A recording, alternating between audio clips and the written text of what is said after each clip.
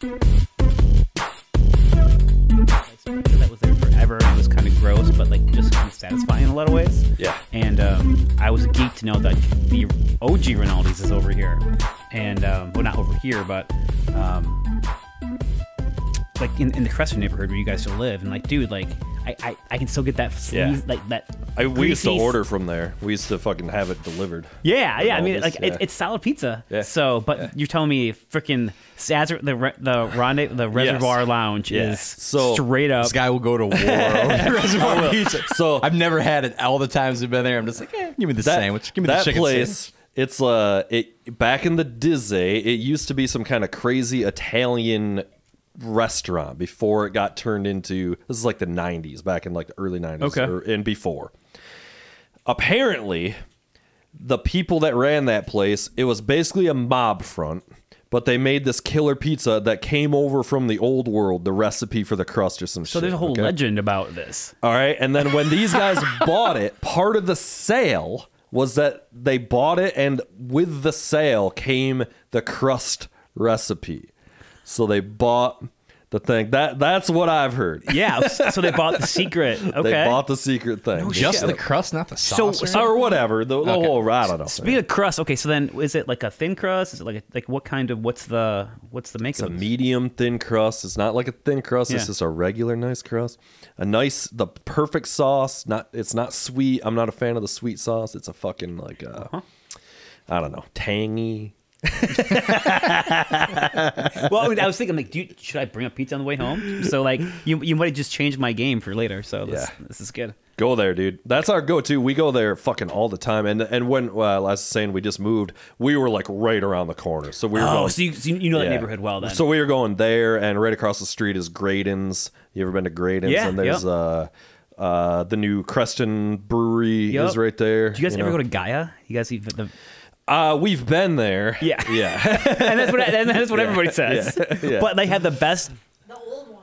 That's the one I've been to. Okay, and they still haven't changed. It's kind of the same, in a lot of ways. Yeah. My favorite thing is they still have the cookies. They have the best cookies in all of the earth. Like they have this chocolate chip oatmeal like cookie that like I have fucking dreams about. Nice. So like. So my girlfriend goes to the library and brings me back these cookies. But like, dude, when I first moved to Grand Rapids, I would eat these cookies all the time, and it was such a good feeling to know that I can get a Rinaldi slice and a Gaia cookie, and it's like 2004 again. Like, so... You see him in the back; they're just busting open Pillsbury's cans. Yeah, good enough. All right, motherfuckers, listen up. We are back for episode 30. Round of applause. Anybody? Epic 30th episode. Last week the show got canceled because of the fucking snowpocalypse here. So we had fucking my boys that play in a metal band in Detroit were coming over, and they couldn't make it because of the snowpocalypse. So we canceled. But I got them rescheduled. So we're gonna fucking. So anyway, we're back, episode 30. With us today in the Pod Lounge, ladies and gentlemen. He is. Drum roll, please. I should have brought you out a snare drum. Right? You can just do your own. This guy is the drummer from the legendary band, The Cosmic Rendezvous. Yes. I've had that one in my back pocket all week. I just found a cassette tape recently. That's nice. Hell yeah, we got to get that going.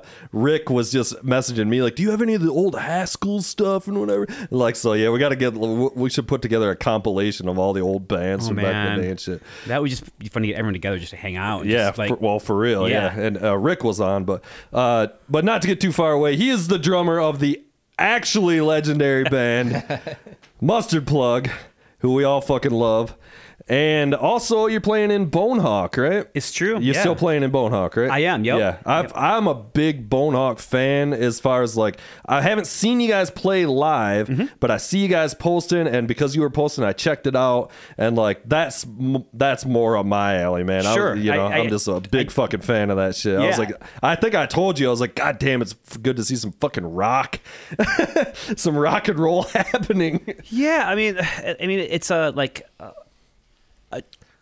dual guitar like driving band that Yeah. I mean, if you like, I don't know, Black Sabbath, Yeah, it's and sludgy and you like and Motorhead, heavy. Yeah. but you like a little bit of like maybe the Black Keys a little bit. Like I mean, there's some melody and groove in there. Yeah, but it yeah. just like rocks, and like we also love Thin Lizzy. So like, Yeah, I mean that's I yeah. mean, which is like completely the opposite of what Mustard Plug does, and so it kind of lets me like do a bunch of stuff. So, Hell yeah. Yeah, And it's a little different muscle, play something a little different from time to time. yeah, yeah. totally. But that I mean that I think that to love of everything you do in I don't know in your world, you kind of have to do a lot of things, because if you do the same thing over and over again, you kind of lose track of it. Yeah, for sure. So. For sure.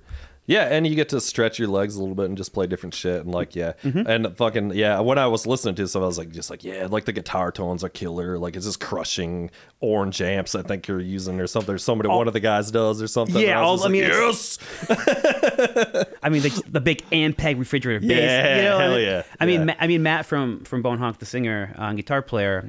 I mean, he builds his own guitars. I mean, Hell yeah. like they're really into like the love and art of guitar making Yeah. and amplifiers. And I get to play drums behind that, which is really fun, and it's just a wall of sound to get to play with, and it's I don't know, it's a whole. Yeah, go see BoneHawk. It'll melt your face. Yeah, indeed. No, for sure, for sure. Yeah, I really like it. And I'll have to fucking if they're building guitars and shit, we'll have to get them on too, or somewhere you can bring them, because I build guitars too. I dabble. I can't say I'm like it's called Nomad Guitars. Oh shit, they got like a whole thing. They're doing, like, the brand and everything. Yeah. I'll get you the Sweet. deets. Well, I was just showing you down there where my workshop's going to be. That's what I do in that workshop is build guitars. So the guitars you walked by up there, though, I've built all those except for the Les Paul. But the ones that are up there are like. And when I say I built them, I mean I spec them and order them and put them together. Right. It's not like you're like melting down the copper for the wires. I'm not wrapping the pig. I'm not fucking building the neck itself, or whatever. But down there forging fucking iron on the steel, then just going Freemason stuff. Well, I mean, like, it's you do a lot of things though. I mean, you're kind of a Renaissance man yourself. I mean, thank you. Yeah, I mean, so it's just, I wouldn't be surprised if like I don't know, you got like a kiln or some like dude, it's coming. It's coming. Melting stuff down. Our boy Lenz, who actually was going to be here tonight, he's got a forge. They just started forging. That is freaking awesome. They're making knives and shit. See, like that. I mean, yeah. That's the great thing about the pandemic, was that like it let people like do that stuff a little bit more. Yeah. I mean, like you couldn't really go to work. Some people couldn't go to work, and so they got to like work on forging steel. I feel like there are fewer things than being like a true fucking badass when it comes to forging metal and that sort of like. I mean, very few more about the manly manliest activities than that. Yeah, dude. Big old dip, big old shaw on one side, just fucking banging away on that metal. Other, dude. and like I would hope that like I mean you envision like the biggest burliest dude, but like I hope there's like the tiniest person just building the biggest swords. They're the guys that sharpen the thing, dude. You got to get that guy doing the finish work. You Some know, little wayfish figure down there, just pounding away. Oh going man, down. you'll be surprised. So there's a lot of shit I want to talk to you about, dude. But like we were just talking about, my dad passed away recently, so I'm cleaning out the old spot, where you guys used to rehearse and everything. Sure. And I've maintained that spot for all this time. So down there is a big sign that says drums, guitars, amps, or something like that, and it's nailed to the wall. Inside the picture frame of that is all these old pictures. Okay. Yes. And inside that picture frame has been this picture for it says on the back 2000 of you in the corner that's been there all those years, dude. So I grabbed it last time I was out there. Soak it in a little bit. Well, can we talk about my earrings? Yeah, you got earrings. I don't know who this dog is. Is this? No, I thought that was your dog. I thought you were doing I don't. Tippy. I definitely was not my family dog, so I definitely know that. No for sure. idea where that was taken or anything. Yeah. This must have been from the first tour that. Yeah, I think it was. I think it came out of that. And it could have been. It's probably the Dashbird Lucas days. I think we changed our name from the Haskells to Dashbird Lucas. It's got to be from at that point in time. That might have been something Rick took or something like that, or I couldn't even tell so this must be from like 99. It says on the back 2000. Oh. Okay, yeah. I didn't know either. I just looked, and it says on there. Wow. Yeah, August 2000 or something like that. I mean, I got the soul patch, the little goatee. I mean, it was a different time, and Yeah. I was so strange and awkward then. I still am now, but it was, you know. It's just funny to me that it's just been there all these years. It's just been there. I haven't touched it. You know what I mean? Like, it's just been sitting there. So, yeah, we were fucking laughing about that. I mean, that's yours. It's Take it with so you. long. I mean, it's 23 years ago. Jeepers, man. Somewhere there's still a very sad person looking for that apparently missing dog. That inexplicably ended up down there. Just checking this answering machine. Did this dog go on tour with you? He was just roadieing for a while? That's great. I would love to get to the bottom of that pet, but it's, yeah. I thought for sure, like, I thought you were going to be like, Casey. Yeah. No, I had a Toto style dog growing up, and his name was Casey, and it's definitely not that dog. So that's hilarious, man. No clue where that came from. It's just been sitting there. But it is me. Yes. Yeah, that's definitely you. It's just like there's next to that. There's old pictures of a bunch of shit. There's you remember those? They called them mirrors or something, but they were those things you'd get at the carnival that were like they were like a glass picture. And you'd throw darts or whatever, and you'd get like the thing. Do you know what I'm talking about? It was a little frame. Vaguely, yeah. And it would have like Looney Tunes on it, or like a movie like Space Jam, or all kinds of shit. Yeah, it'd be like anything. There's one of those, but it's of the Snoop Dogg, but it doesn't look like Snoop Dogg. Like we think it's some other guy, and they put Snoop Dogg on it. So like that's in there with that. They would somehow. Is it like the Fruitport Days Carnival? Yeah, and it was all airbrushed and stuff like that. Yeah, I know exactly. Yeah. In fairness, the Fruitport Carnival was working on a limited budget. They couldn't afford that actual sponsored they couldn't Snoop get the material. real Snoop picture. There's They're like, so yo, much shit Tito, like get that over down here. there. You got a fucking Kodak. I think there's still some boxes of Dashboard Lucas CDs down there too, with the fucking misspelling. Yeah, on the forever. thing. 10 years old forever. Yep. And I think Josh, he was just talking about he found the proofs or something. Oh, that we never looked at. We were just so excited to have proofs for it. So out there in internet land, if you ever do a CD and they send you proofs for the artwork, really check it over. Because once you sign off on them, and then they make and manufacture all this stuff, and they send it back to you, and it's supposed to say forever, and it says forever. You're gonna have a weird conversation with the manufacturing company about why you think that they should make it right, because you signed off on a mistake that they made, and Here's the thing about it. Here's the thing. You ready for this? Yes. This is what he told me. I didn't look at him, but Josh said that he looked at all the proofs, and the only one that's not signed is the one with the misspelling. Sounds questionable. Interesting. So I'm trying to clear your name a little bit. Well, I think it was a collective, debacle. I mean, and to our benefit at that time, I think we were booking a tour or two. We had never been like outside of the state, except for maybe Cleveland once, and so like we were just trying to get out on the road, and so I think we just. There were some minor details that we didn't. I mean, at this point, dude, it's so innocent and cute. Oh, like it's hilarious, man. It's the best. Yeah. Either way, there are no regrets about how it all went down. No regrets, dude. No. But that's I do have a box of those CDs somewhere. I think there's many boxes and many landfills. There's some good songs on there. I'll have to break it out. I wish I should have fucking queued some of it up on here. We could. I wonder how it holds up. I haven't listened to it since then. Like it's probably because you guys recorded that at Western or something. Yeah. Was that thing you guys were doing? Yeah. So we ended up.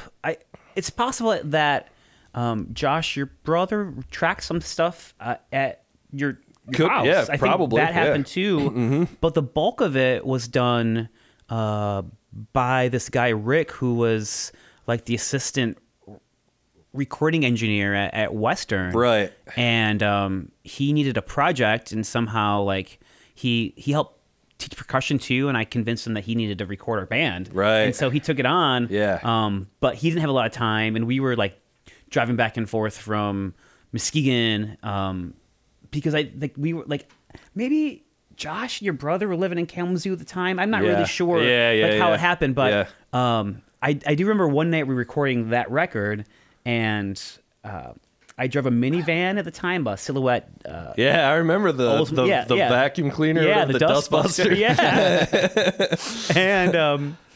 And we had an all night recording session, and we went to drive back to Muskegon at like 5 a.m. and the van wouldn't start. And so we're stuck behind Western's music department's loading dock, and like we're already illegally parked, and they're gonna tow, and like we're worried about tickets and stuff like that. So like I don't know, I was probably 19 at the time, and I called my dad in a panic. I'm like, I don't know what to do. As one does. So he's like, God damn it, Nate. So he gets out of bed and drives to Kalamazoo from Muskegon. Pissed off. Pissed off. Yeah, that's a rough drive. Bless his heart, man. The guy's always been so damn supportive. The whole way is going, oh shit, this goddamn. And he shows up and he's like, you tried jumping it? And I'm like, well, yeah. Well, let's try it again. And dude, we jumped it, it fired right up. And I know. When the old man gets on it, when your dad gets on it, it's like it knows it's in trouble. God damn it, Nate. I'm like, sorry, Dad. And it's just that's grown up, and you have like. Dude, I called my dad to save me from on car shit up until 3 weeks ago. Like he's the guy you talk constantly, to. dude. Yep. Yeah. I had this one experience one time, so we kind of did a sneak job up to like a shared family cabin with the chick I was dating in high school at the time, right? Like a real off the book situation. Had the parents' van. The fucking van dies halfway home out in the middle of nowhere. It's like 2 a.m, same type of situation. Got to fucking nut up and call the parents. They get out there, they're like, what's going on? Did you check this? Did you check that? I'm like, yeah. Ends up being I ran the fucking thing out of gas. Because I'm just like, I did that too. This is an egregious omission on my part. Whoops. Best laid plans. Yeah, for real. It's unfortunate. Yeah, we had a couple of fucking band vans through the years, dude. Later on, we had one that was, I don't know if you guys were ever in this one, but Josh had, they were all Josh's, he was the van guy. He had the Thunder Tank. Did you guys fuck with the Thunder Tank, or was that after you were fucking with them? I think it was a blue conversion van with the turtle top. Did you remember that I don't remember this, no.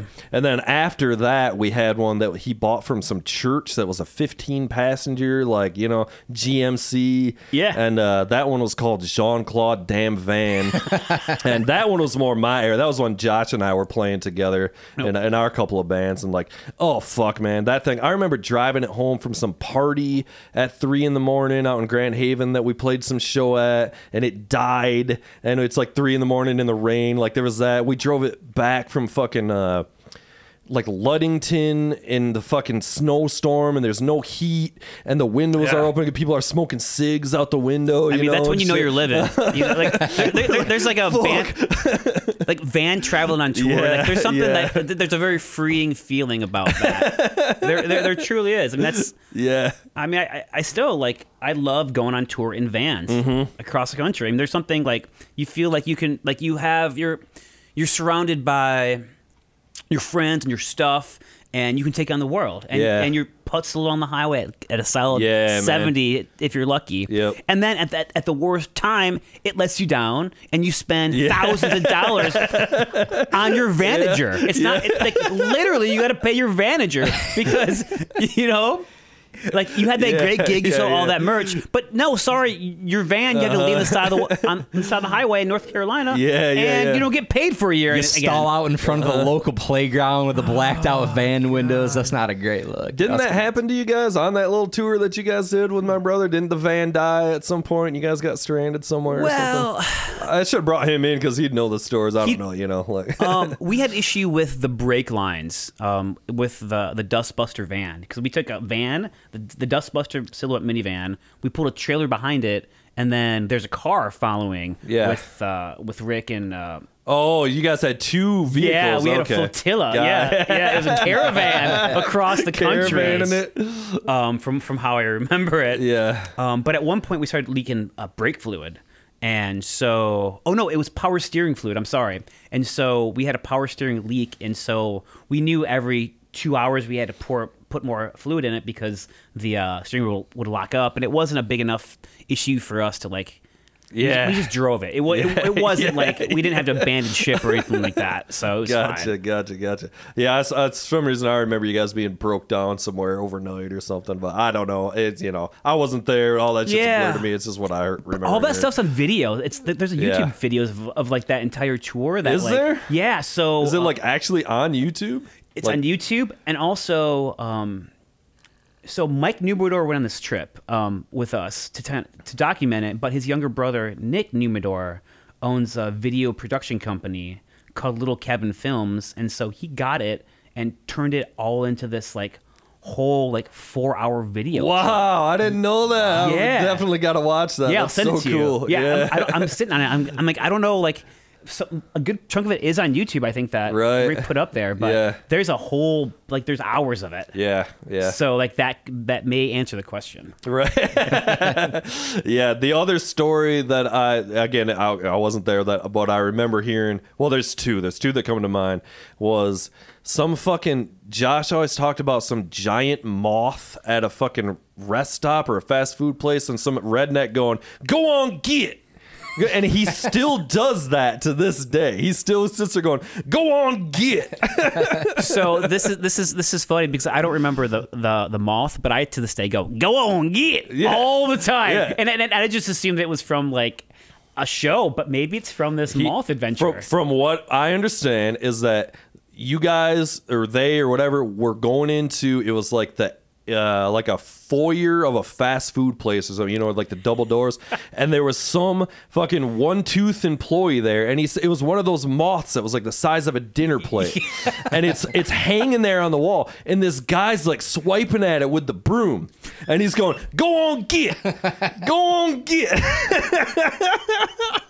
And it's still a thing, dude. It's funny that you say it. This must be this is the origin story. That's it, dude. Yeah, that's it. Because I literally, like, I say it, I'm not going to say daily, but weekly. Yeah, for sure. Yeah. And hopefully I'm not getting it wrong, but that's what I remember the story being.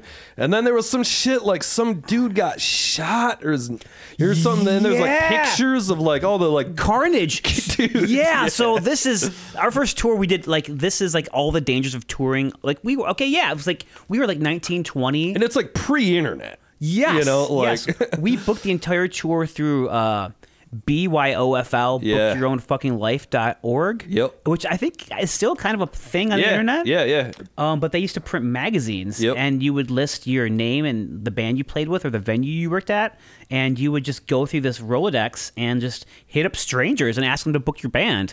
And you had varying results. Some were great and some were bad. But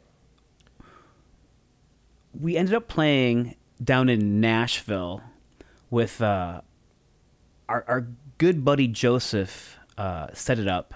Joseph is these days the guy behind the Proto Men. Yeah. I met that dude because he came up one time and hung out for a while later. I know that dude. Yep. And so he's continued to play music, and they just plotted a whole like European tour that they're going on soon. Oh, nice. Yeah. So he's hustling. But anyways, at the time he was in this band called Silvero, and they were this cool like indie like emo-esque like space rock shoegaze band. Yeah. And so they got us the show at this venue, and we had never been to Nashville before, and we didn't know where we were. And apparently it was in a terrible neighborhood. And so, but we don't care, and it doesn't matter. We're playing a show in Nashville, so fuck yeah. And all of a sudden, after sound check, we're in the club, and all of a sudden, all hell breaks loose, and people are like screaming, "Get in the club! Get in the club!" And like, pow, pow, pow. Like, get down. And like, so apparently there's a shooting. Like, there's a drive. Like, was a drive-by shooting where a car came by and this guy was crossing the street in front of the club and they just mowed him down and they hit him in the legs. Yeah, blew his knee out or something, right? Yeah. And so they ended up rushing the guy to the ER, and the gunman either ran away or drove off. And so business and life went back to usual. So the show started back up. But what no one even cared to think about was the fact that the guy's bloody knee was still in the middle of the street. Yeah. All night long. And so, like, you walk outside and this guy's guts are like hanging out there, and there's like birds picking at it and stuff. Oh, it was fucking terrifying. Yeah, man, yeah. Like, and there's photos of it. That's what I remember. Seeing the photos. Yeah, of, like, it was just like what in the bone hell? and blood and marrow and shit. And that was like one of the first nights of that tour. So that really kind of like made us like go like, what the fuck are we doing? That's like the tone for the rest of the rest of their shows. Yeah, I mean, welcome to being on tour. This is rock and roll, baby. This is the tour. Nashville's got their priorities in order. The show must go fucking on, dude. I mean, all the things happened. Our bass player Judd got poison ivy on that tour. And, and so his cover had to tell. I forgot about that. Rashes all over. Yep. I got hit in the eye with a bungee cord. I was gonna bring that up too because I remember that. Yeah. I almost lost my eye. Like I was unpacking a trailer, and we had we built a shelf in the top of the 5x8 trailer, and to close off the shelf, we had these fucking bungee cords. You know what could go wrong? And like we're in, I don't know, the East Coast somewhere, and I'm trying to get merchandise off the top of the trailer, and the bungee cord comes undone and hits me right smack beneath the eye. And it dropped me, and I was seeing stars for 3 days. I thought for sure that it hit. I thought I was gonna lose my eye. For real, your fucking cornea, whatever, disconnected or some shit. Well, I mean, so it split open the bottom of my eye, and everyone's like, "Holy shit!" But it didn't. It could have been a lot worse. Had it hit my eyeball, I wouldn't. You got lucky. I really did. I remember seeing those pictures. Dude, there's tons of pictures of you with this huge gash, black eye and gash, like the whole thing underneath your eye. But you know, like I played that show 2 hours later. I'm like, show goes on, you know, and I think everyone's just happy that I, you know, didn't have to go to the doctors or anything. Indeed, there ain't no medical insurance, bro. Oh my god. So the other thing, and this was a request from Josh about, I don't know what this tour or something was. He said, I told him you were coming on. He said, ask him about the time he fell off his drum throne and ripped the bottom of his pants out at the smallest stage ever, or something like that. So that's what he told me to ask you. See, this like I would love him here to kind of set this up for me. I know. We'll have to get all you guys together. Oh my goodness. I think it might have been a show in Cleveland. I don't really know where it was, but it was a different time. It was the 90s. You know, it was maybe 2000, but baggy pants were still a thing. Mm-hmm. I'm not saying they were Jinko jeans, but I'm not saying they weren't Jinko jeans. All right. So let me just preface that it was the 90s. Okay. And so most likely I took a tumble back and it popped it ripped my whole ass out of my pants. And so, like, I mean, we duct taped them, and it was a whole thing. I mean, it was just humiliating. Awesome. I mean, it was great times. Yeah. So. Questionable quality on the Jinko jeans back in the day. But I mean, Levi's, they were not for sure. I mean, you love the Deftones, and you like baggy jeans. Yeah. I mean, I just like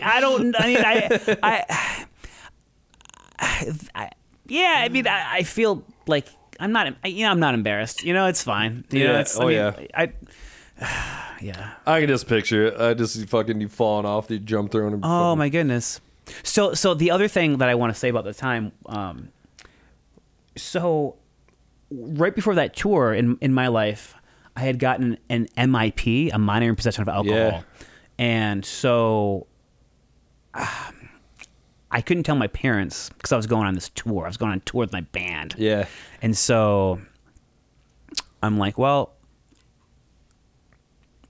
I need to sort this out when I get home.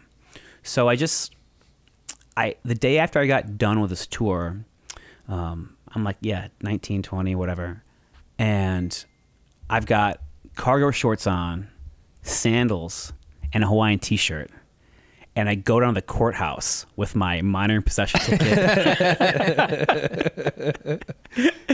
And I go to the woman at the desk, or the person, and I'm just like, hi, I got this. And they're like, wait outside courtroom 3. yeah. And And I'm like, looking you up and down with a Hawaiian shirt. yeah. And I'm like, courtroom? Oh, yeah. And so I waited outside the courtroom, but I didn't know you had to go in it. And so they called the case that I didn't know I had a case about. And so the judges called my name. And so, like, the bailiff has to come out and get me. So I make this grand entrance, rolling down, doing the strut Looking down. like a young Jimmy Buffett in there. Yeah, like with this goatee, like this butt cut hair, probably like a stupid like hemp necklace. Like looking like a clown. And so all my friends. So yeah. He's like, how come you weren't there soon? I don't know. So anyways, Yeah.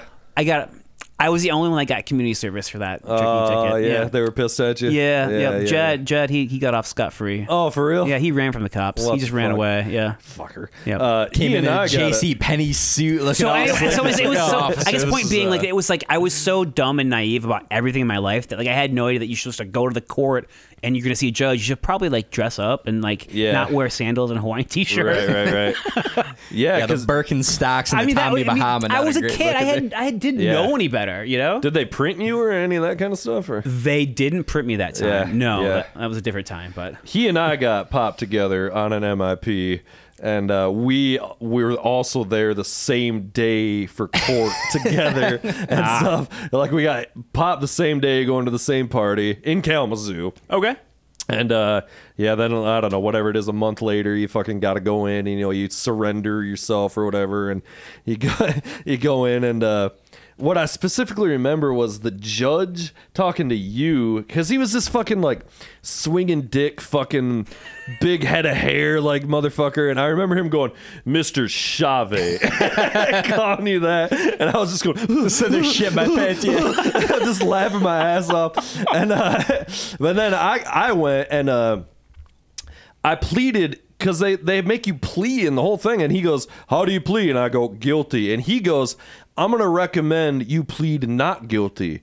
And I was like, okay, really? You're the judge, man. You let me know. And because I was a month away from being 21.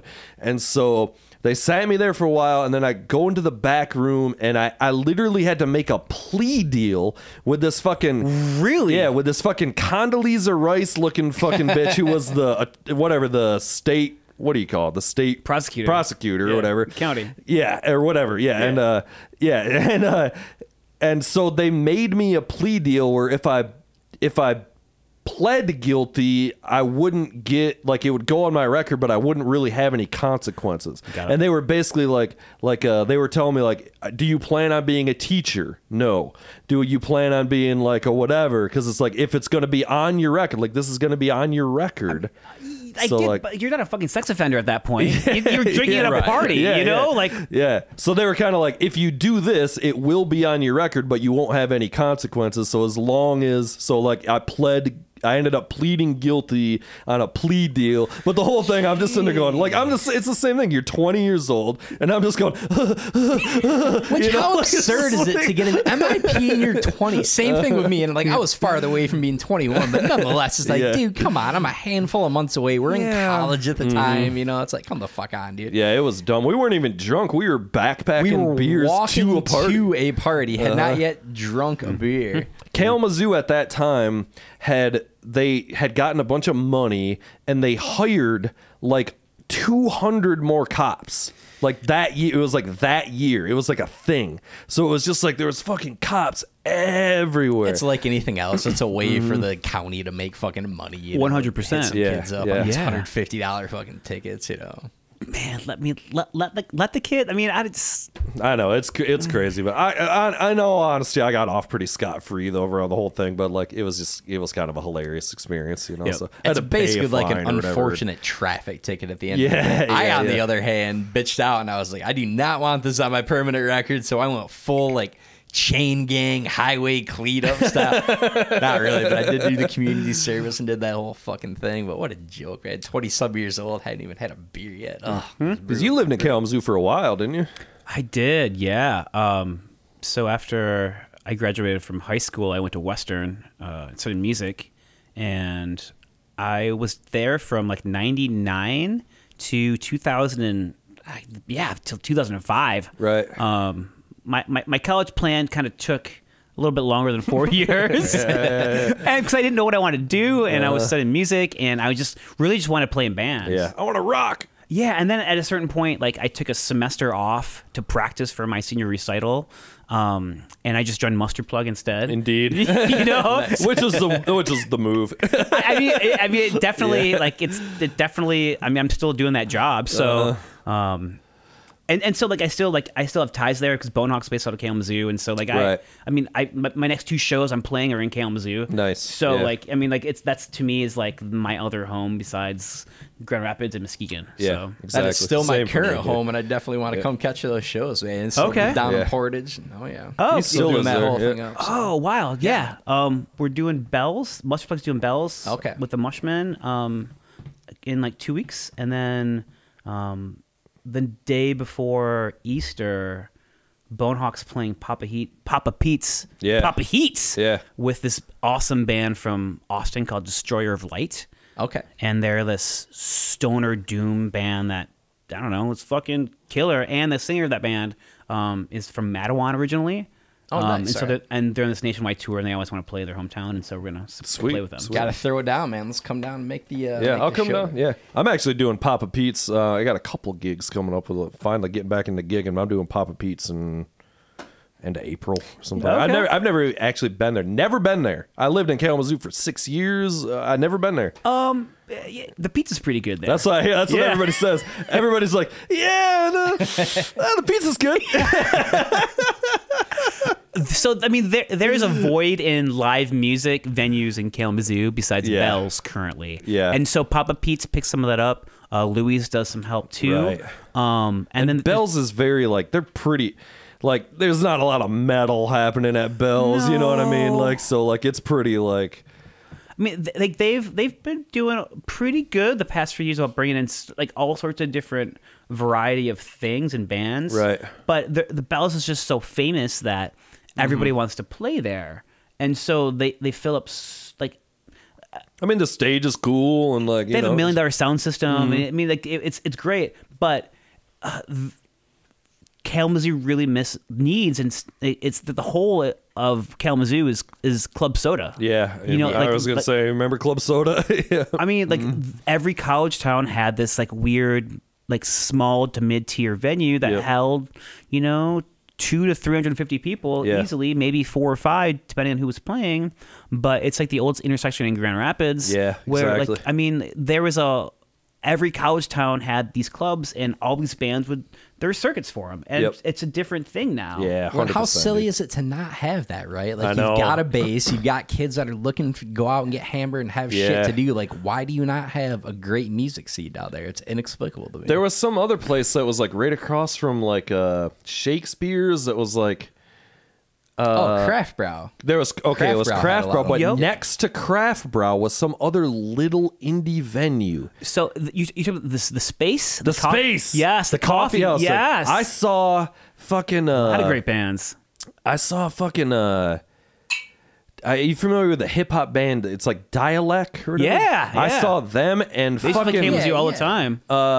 They're Jesus Christ, I'm spacing and ISIS. Yes, you did. I saw them and ISIS together because they were both on Ipecac Records or whatever, Mike Patton's record company or whatever. Yep. And I went. It was when I just moved down there. I went by myself because I'm just like, yeah, I'm gonna catch these fucking bands. I'd never heard of either of them. Of course, ISIS ended up opening for Tool and everything, my favorite band, you know, like, so I ended up seeing ISIS like 4 times opening for Tool and shit, you know, like later on. But it was like, I saw these guys, like, you know, it was like me and 12 other people, like, you just standing there at that fucking thing, you know. And the fucking hip hop guys, that dude just died too. I saw the guy from, I don't even know if I was saying it right, but I think it's Dialect, like it's supposed to be like dialect, but it's like a play on, it's spelled weird or something. That's how I would say it, but I guess I don't know. But you know what I'm talking about, 'cause Yeah, it's not, you know, they're not super huge, just a little obscure. So but that's like they cross that weird like hip hop, like indie rock, like like they get like.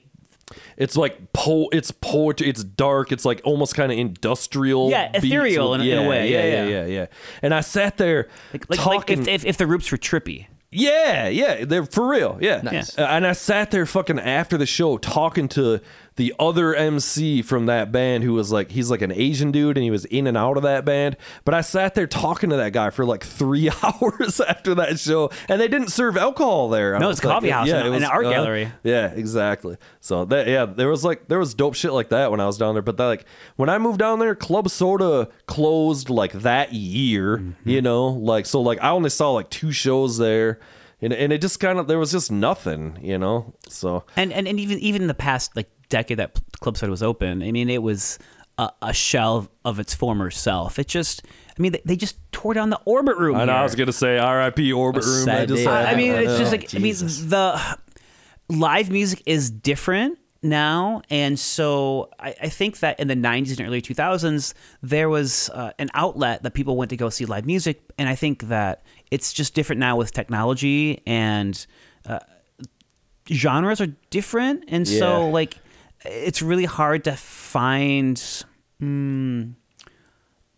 business owners that want to do venues that probably won't ever make any money. Exactly. That's I mean, is there a lot of money in creative, interesting, fine art? Because that's what I think music is, you know. And it's like, well, no, but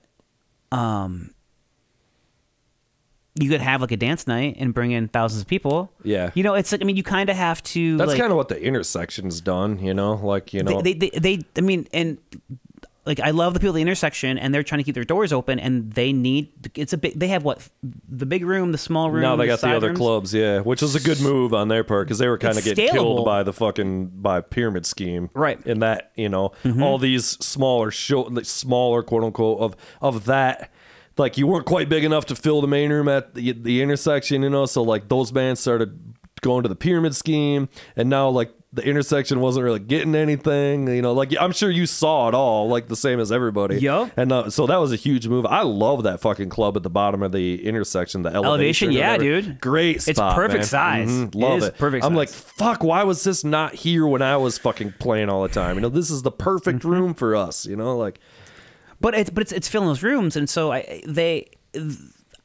country's big, you know. It's at least in West Michigan, you know, and EDM dubstep stuff is huge, and from a business model, electronic music like that, you can roll into a town with like, you know, your manager and like your roadie, and you have 3 people on your crew, and you're selling out the big room of the Intersection. Yeah. You know, it's just like it's a different. The Intersection does do good with bringing in country acts and stuff. They got that like B93 night or whatever. And they are doing everything to keep their doors.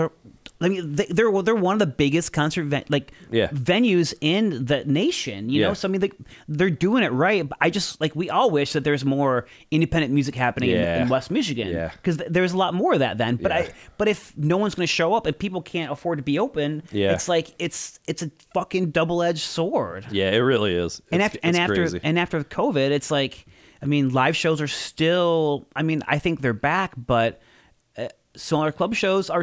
People think twice about just going out now. Yeah, for real. Because there's just like more stuff to worry about, and so if there's more responsibility and more stuff to worry about, I'm just gonna sit home and watch YouTube. You know, I mean, a lot. I mean, and that's not me, but I think that's a lot of people, and especially as we get older. I mean, hell, I'm 43 now. And it's like a lot of people have responsibilities early and families and whatnot, and so it's like do they want to be at a show and the band goes on at 11 o'clock? Exactly, dude. And everything's so convenient. And there's so many things vying for attention, right? You got fucking HBO and like, a brand new movie's coming out, like, which you can watch on your ass from home instead of going to the theater. And I'll pull up fucking YouTube and Spotify and listen to tunes, and like, God forbid I got to take a shower and brush my teeth and see other human beings. Well, you don't got to take a shower to go to the Orbit Room, you know. Fair point. Fair point. We saw a lot of great shows at the Orbit Room, man. Did you? I mean, you played the Orbit Room. I did a few times. With the Plug or what?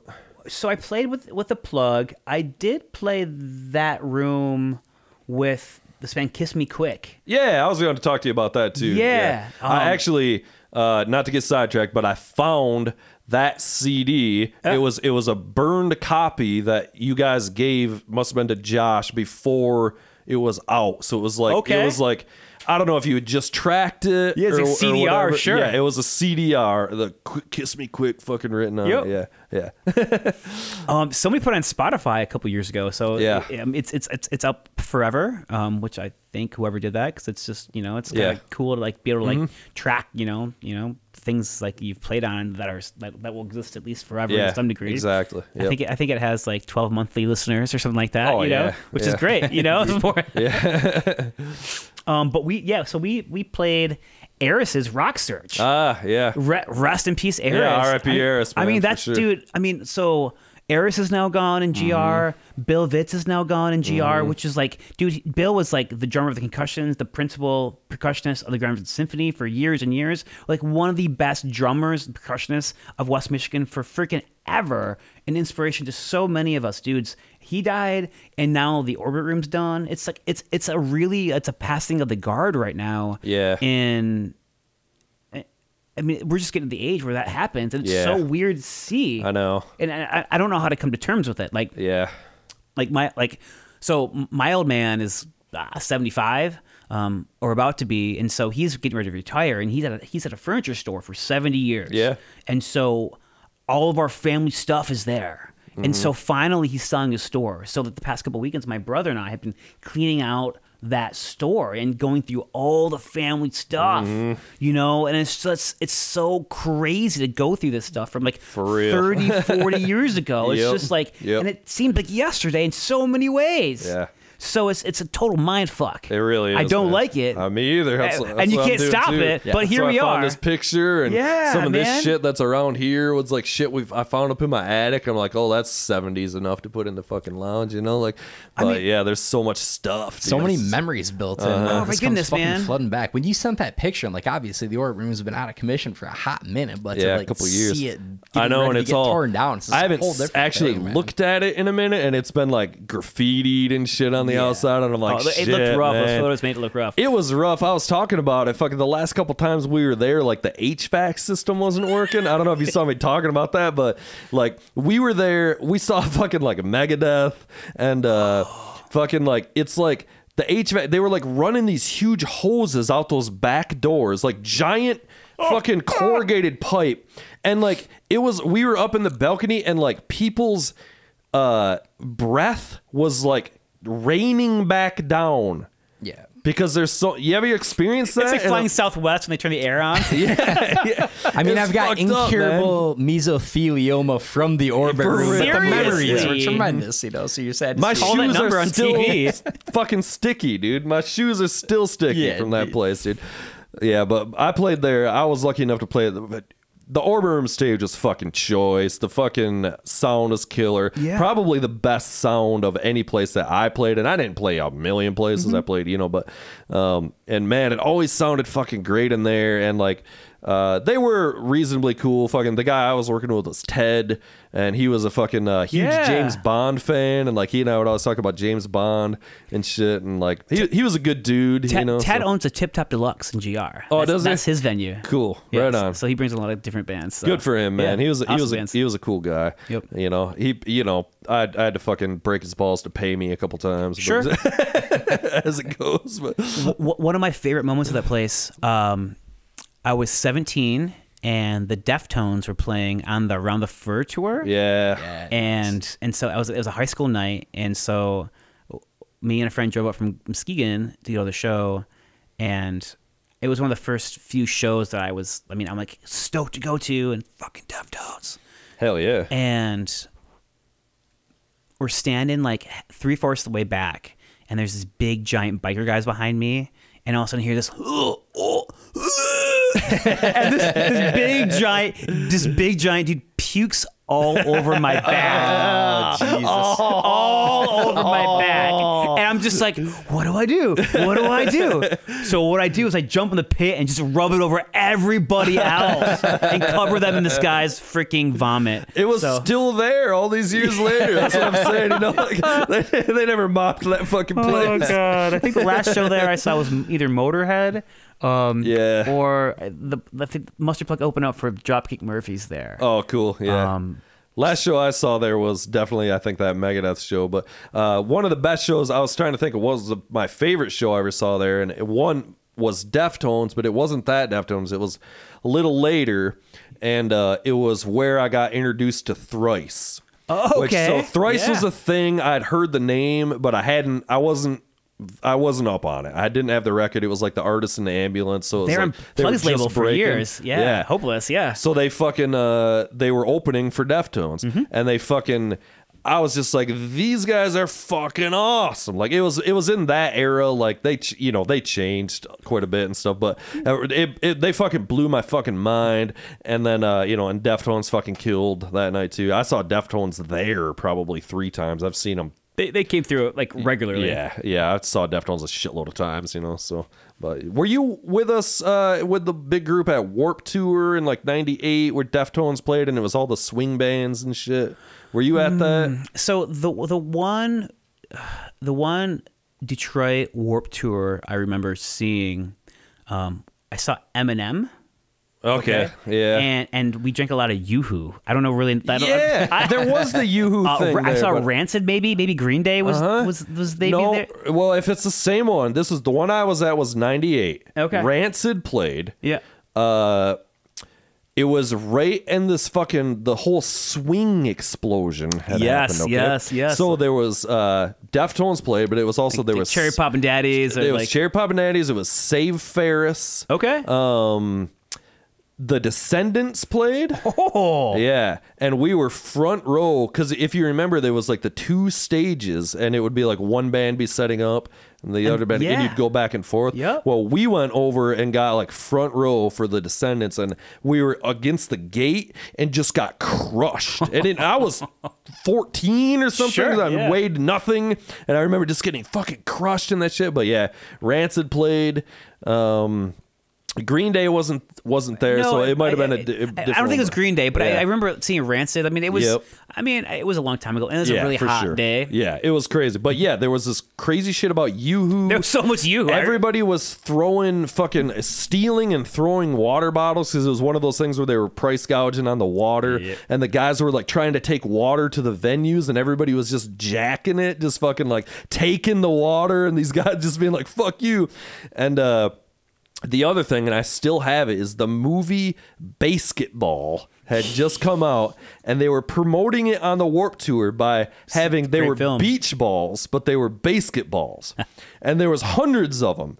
And I still have it. That's another thing that's in my dad's basement. Why is that not in the pod lounge right now? It's coming. It's coming. And I've had to inflate it 3 or 4 times through the years because it's just gradually fucking gone down. But that's what I remember about that is, Deftones fucking killed it at that show. That was definitely for me. Rancid, Deftones, and Cherry Poppin' Daddies is an odd trifecta. It was Kid Rock that fucking played. So I don't know if you're mistaken Kid Rock and Eminem or if it was a different show, but so because it was Kid Rock and it was before. Hear me out. Yep. Were there a bunch of mushrooms on stage?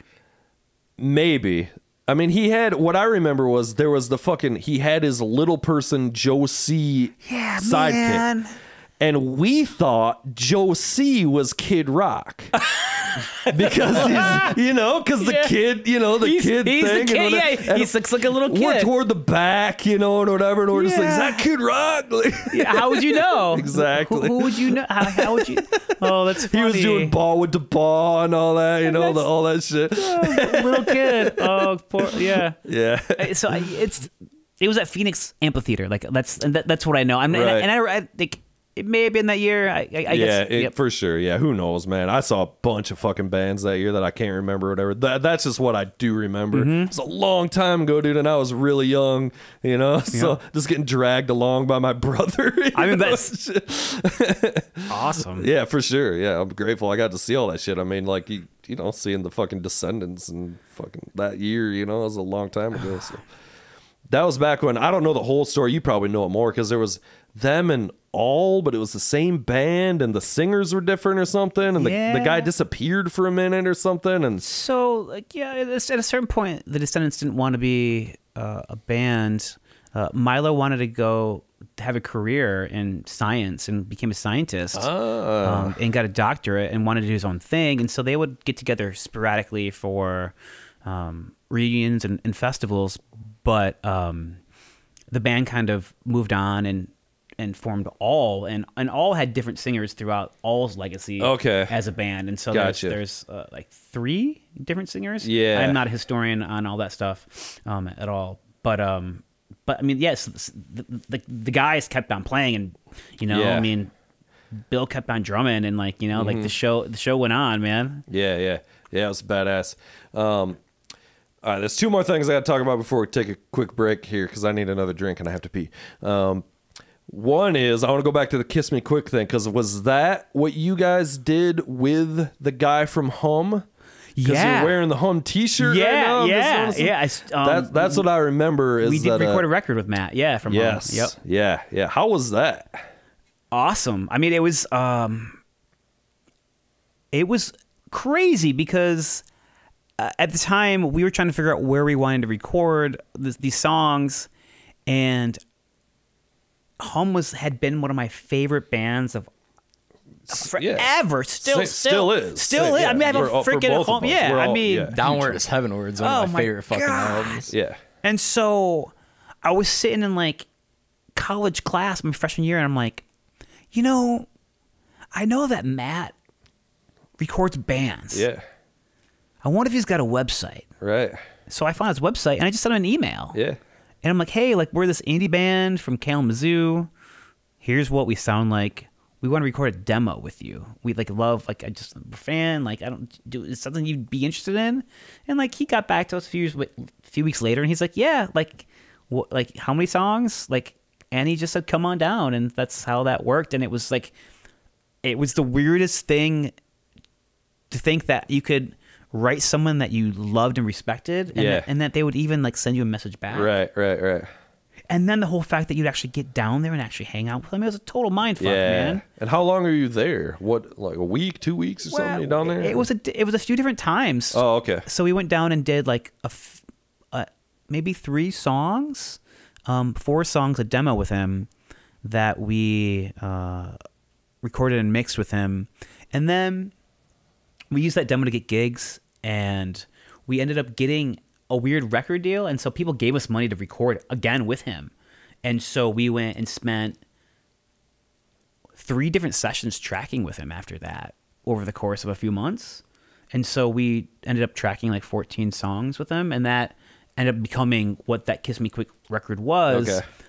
But it was a fucked up story where, like, you know, the label that we were on, like, didn't have any more money to give us to refinish the record, and we didn't have any fucking money, so we didn't know what to do. And it was all and recording with Matt, at least at that time, he might do digital now, but it was all on 2-inch tape. So I still have 2-inch tape for days. I have like 5 reels of 2-inch tape. Right. That, like, I mean, most bands don't record analog anymore. It's just, it's cost effective. It's not cost effective. It's, you can't fuck up. I mean, like, there's so many different issues with that, but because we didn't have enough money to go through and actually mix those 2-inch tapes down, I had them dumped down to Pro Tools in Chicago. Oh, okay. And so Matt hooked me up with this guy, Keith Cliversey, who recorded a bunch of Flaming Lips and Centaur records and stuff like that. Yeah. And we went to his crazy studio in Chicago, and he dumped it down to Pro Tools, and then we ended up mixing it at Temper Mill in Detroit with Dave Feeney just to get it out. But it was a fucking clusterfuck. So anyways, it almost didn't come out, but we got to work with Matt, and like it was the. I mean, that thing. alone, dude. I don't even care if the record comes out. Just gonna hang out with that guy. but then, at one point, all of the stars aligned because we were down there recording with him, and it just so happened that Year of the Rabbit was playing in Champaign the night that we were there. Nice. So I got to go hang out with Matt Talbot to see Year of the Rabbit, and like it was like the worlds had just collided, and it was like, oh my God, we got Ken Andrews. Did you get to meet Ken Andrews? Yeah, I'm just like, whoa. I'm just like, oh my God. Oh like, yeah, dude. Got the failure poster in over here. Yeah. So when you sent that email, like, were you surprised when you heard back? Were you expecting to? And when you did, like, how badass was it? What was the thought going through your head when you're like, holy shit, this guy fucking idolized? I cannot fucking believe it. You know, it blew my mind. It was, so when we were down there, it was right when Hum was getting back together to do a reunion show at Crazy Fest. So we ended up driving down like a couple weeks later from Michigan to Birmingham, Alabama to see them reunite with like Andrew WK and Hatebreed and like a bunch of these other bands at this festival. Finch and Thrice were there too, I think. Right. And it was just the weirdest thing to like record with him and then being down there and we're at camping next to them and he's like, oh yeah, this is my kid, and like, you know, it's just, I mean, it was just it's weird to like loves like a band so much and then like get to know them as people a little bit too. Yeah. And it's because it changes the way you see people. Yeah. But it also makes it so much more, in most cases, it makes it so much more special and meaningful. Yeah. I mean, it does suck to meet your idols and like they turn out to be dicks. Yeah. Like, that is like, that's crushing. Yeah. But like, which Matt Talbot's not a dick. No, but like he's a dick in great ways. Like he's a cynical, like he'll make you laugh and make you think, but like he's not like an actual dick. That's not at all. Not at all. He's a very kind, amazing musician and engineer, and like it's got to be so odd to like see it be humanized like that, right? Like these people you're looking at from afar and listening to and just fucking love their tunes, and it's like, hey, here's my kid. And I mean, like I've had some of those rock star moments where I'm just like, oh yeah, I'm hanging out with Trey Cool from Green Day. Yeah, you know, it's just like and he's apologizing to me about him being a dick to our band before I joined the band. You know, it's weird, like stories that you meet, like people that you look up to, and you realize that they're just like normal people. Most of the time. Well, especially with like Matt Talbot. Like what I was thinking about when you were talking about that was like, at that time, like you're young and you're like, I fucking worship Hum, you know. But Hum was never that huge, and they're just regular guy, right? So he's like, yeah, you want to pay me to record you? Of course. He needs to make, and it's like you're looking at it now from like an adult perspective, where you're now that age or even older than he was then. Sure. And you know, so now it's like you're looking at it and you're like, yeah, these are just some guys. They were playing in this obscure rock band that had a moderate amount of success out of Champlain, Illinois. And you know, it's a weird thing. Like when you're 19, you're like, dude, we're recording with the guy from Home, and he's like, I've never made any money. you know what I'm saying? Like it's an interesting thing, you know. So. But art like brings in that weirdos. I mean, like the self-expression. Like people are drawn to it, you know, and like it's so cool, like that someone can create something so brilliant with some friends, and 20 years later from that, you have these dumbass kids, like you have Beavis and Butthead, you wrote stars, you know, exactly. And it's just like, but like they're willing to pay you, and just like, they just want to hang out with you and just soak up any tidbit of information because like what you did was so important to so many people, and like there's a beauty. If I wish that beauty and money translated, you know, for like, real, because it's like there's so much cool stuff in art, and people should be making so much money, and they should be rich. You know, because like, those records were great, dude. Downward is Heavenward and You'd Prefer an Astronaut are fucking, in my opinion, still both masterpieces, like in a lot of ways. And I loved their new record too. What'd you think of the new one they put out in, what was it, 2015? It was the CD of my summer. Yeah, I loved it, man. To me, it was like, it felt like classic. It was almost more classic Hum, if you could say, than even like Downward is Heavenward, which is more spacey.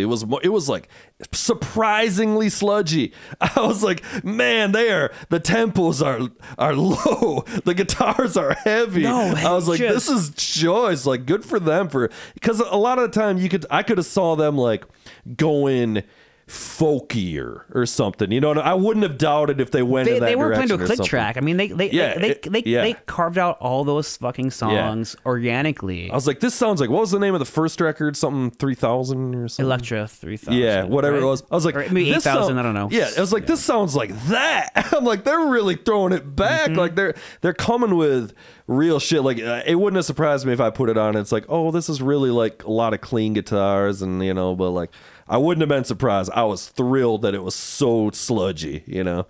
I do remember that, like, I mean, that band, like, they got so good playing together in a room.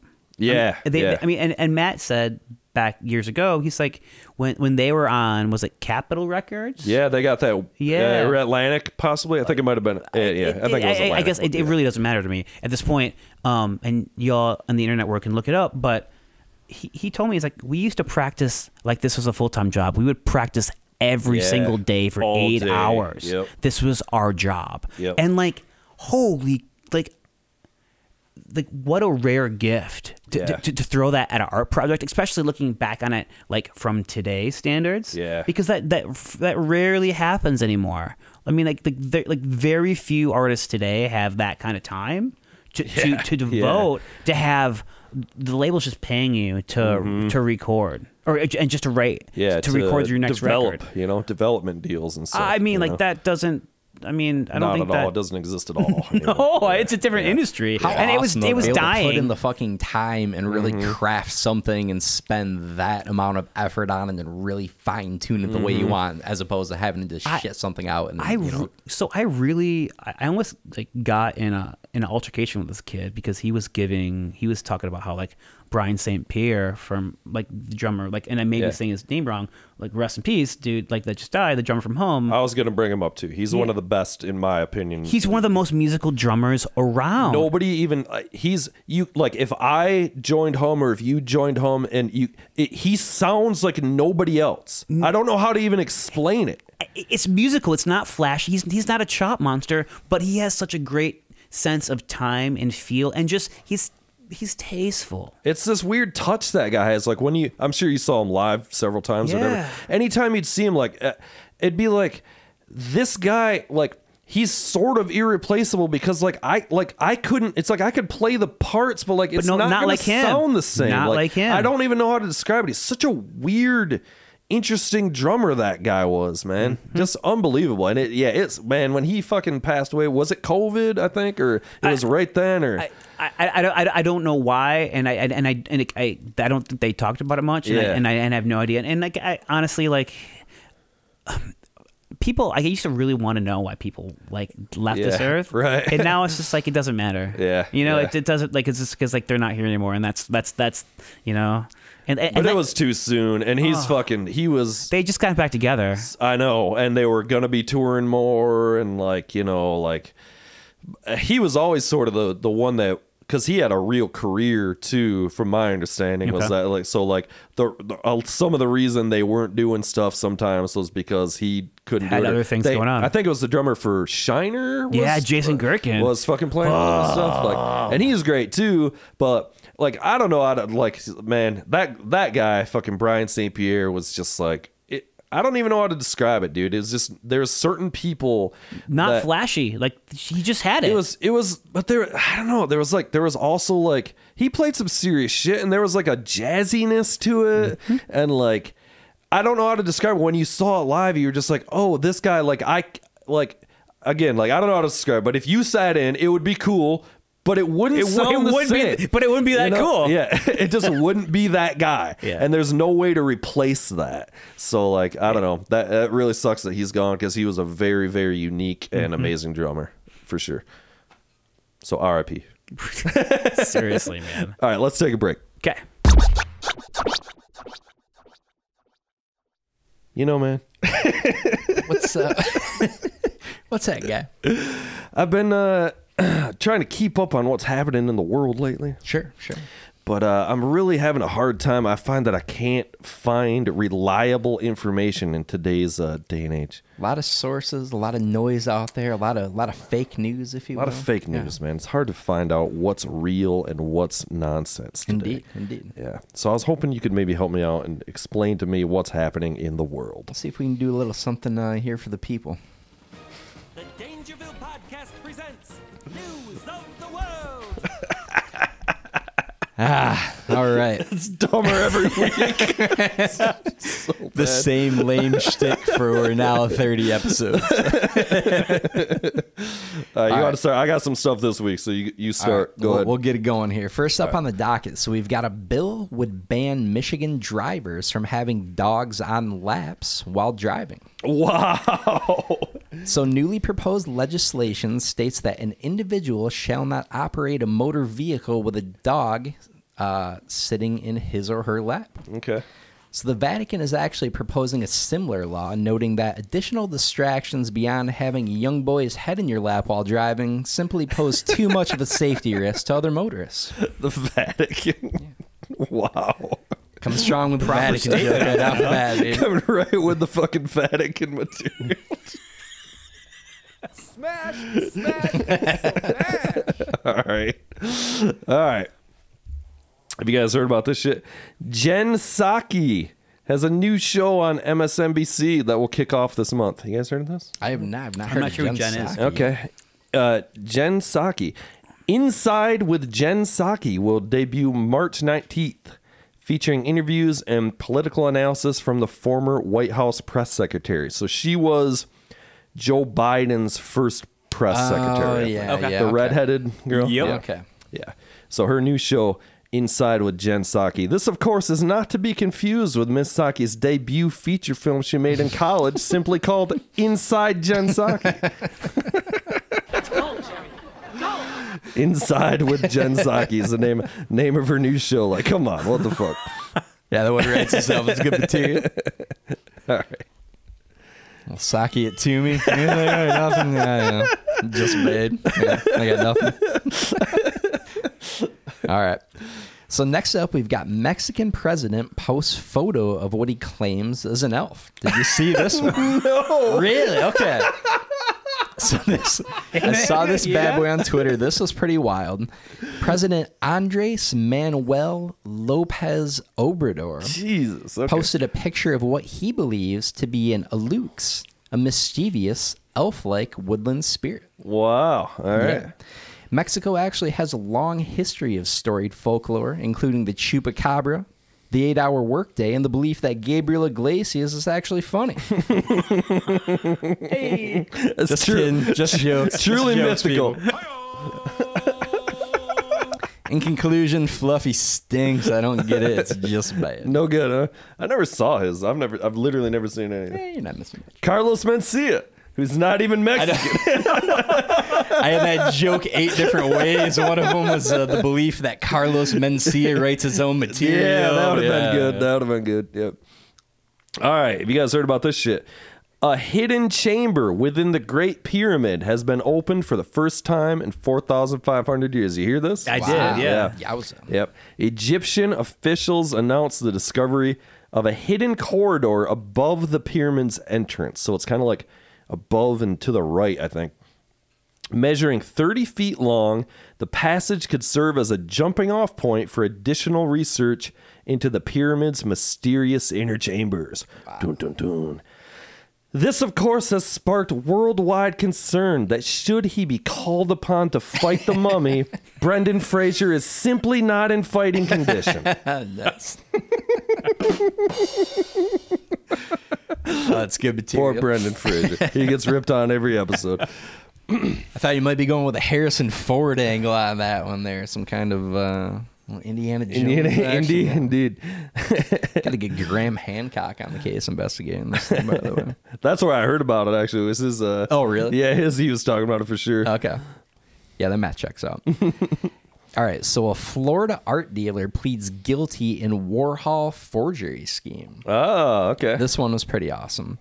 So a South Florida art dealer pled guilty in federal court in connection with a scheme involving the sale of fake Andy Warhol paintings. Wow. Several notable art critics examined the paintings with a keen eye, calling into question their uninspired nature and lack of creativity or artistic vision by the person who created them, stating that they looked like they could have been done by just about anyone. They went on to say that the forgery sucked too. Warhawk stinks. Okay. I see If where you're going if you're an asshole willing to pay $250,000 for a painting of a can of Campbell's, you deserve to get It's ripped Marilyn off. Monroe, but This in guy's different basically colors. my hero. Yeah, Warhol stinks. Sorry, Susan. I don't know if she likes Andy Warhol, but I like Andy Warhol. Okay, he's all right. All right, let me see here. What do I got? Okay, this is a good one here. Man found carrying a mummified corpse up to 800 years old in a food delivery bag in Peru. Did you guys see this shit? I don't think I want to see this. Yeah, But right. maybe I do. Yeah, you do. Maybe we can pull it up here. An 800-year-old mummified corpse was found in a food delivery bag in Peru, authorities said. Photos released by the director of culture show a skeleton in the fetal position, lying in a red bag with a reflective inner lining commonly used by food delivery companies. Wow. You shouldn't eat that. I don't When- think you should eat that. When confronted, when confronting the man on why he was transporting a mummy, he claimed he was actually just a human trafficker. It just takes 800 years to get your order from Grubhub. So stupid. He said he was unconcerned because the tip is prepaid. All right, hold on. Okay. I got more. I got an alternate submission here. on this, Beating this dead horse. I got an alternate submission. All right. When confronted about why he was transporting a mummy, he said he was unconcerned as Brendan Fraser is simply not in fighting condition. Oh, man. All right. Wait. I'm still not done.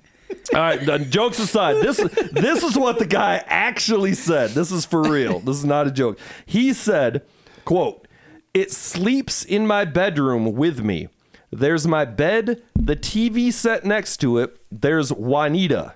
I take care of it. It's like, if you'll pardon the expression, as if it were my spiritual girlfriend." Whoa. That's what he said. Scans later found that the body is in fact a man, so a Juan and not a Juanita. That's from the episode. It's like, there's no doubt this guy was fucking this thing. Oh, yeah, he without was fucking question, it. dude. Come on, it's living next to his bed. It's his spiritual girlfriend, bro. Oh, man. Yeah. I don't know. How does this go down? The pictures. Let me see if I can fucking pull it up here real quick. In fairness, Nancy Pelosi's husband's been fucking a corpse for years. So. Wow.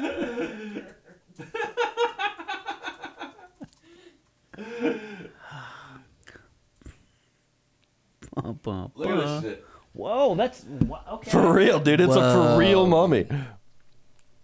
What kind of creepy Dahmer-esque motherfucker was in this the guy? in dude? the Domino's bag.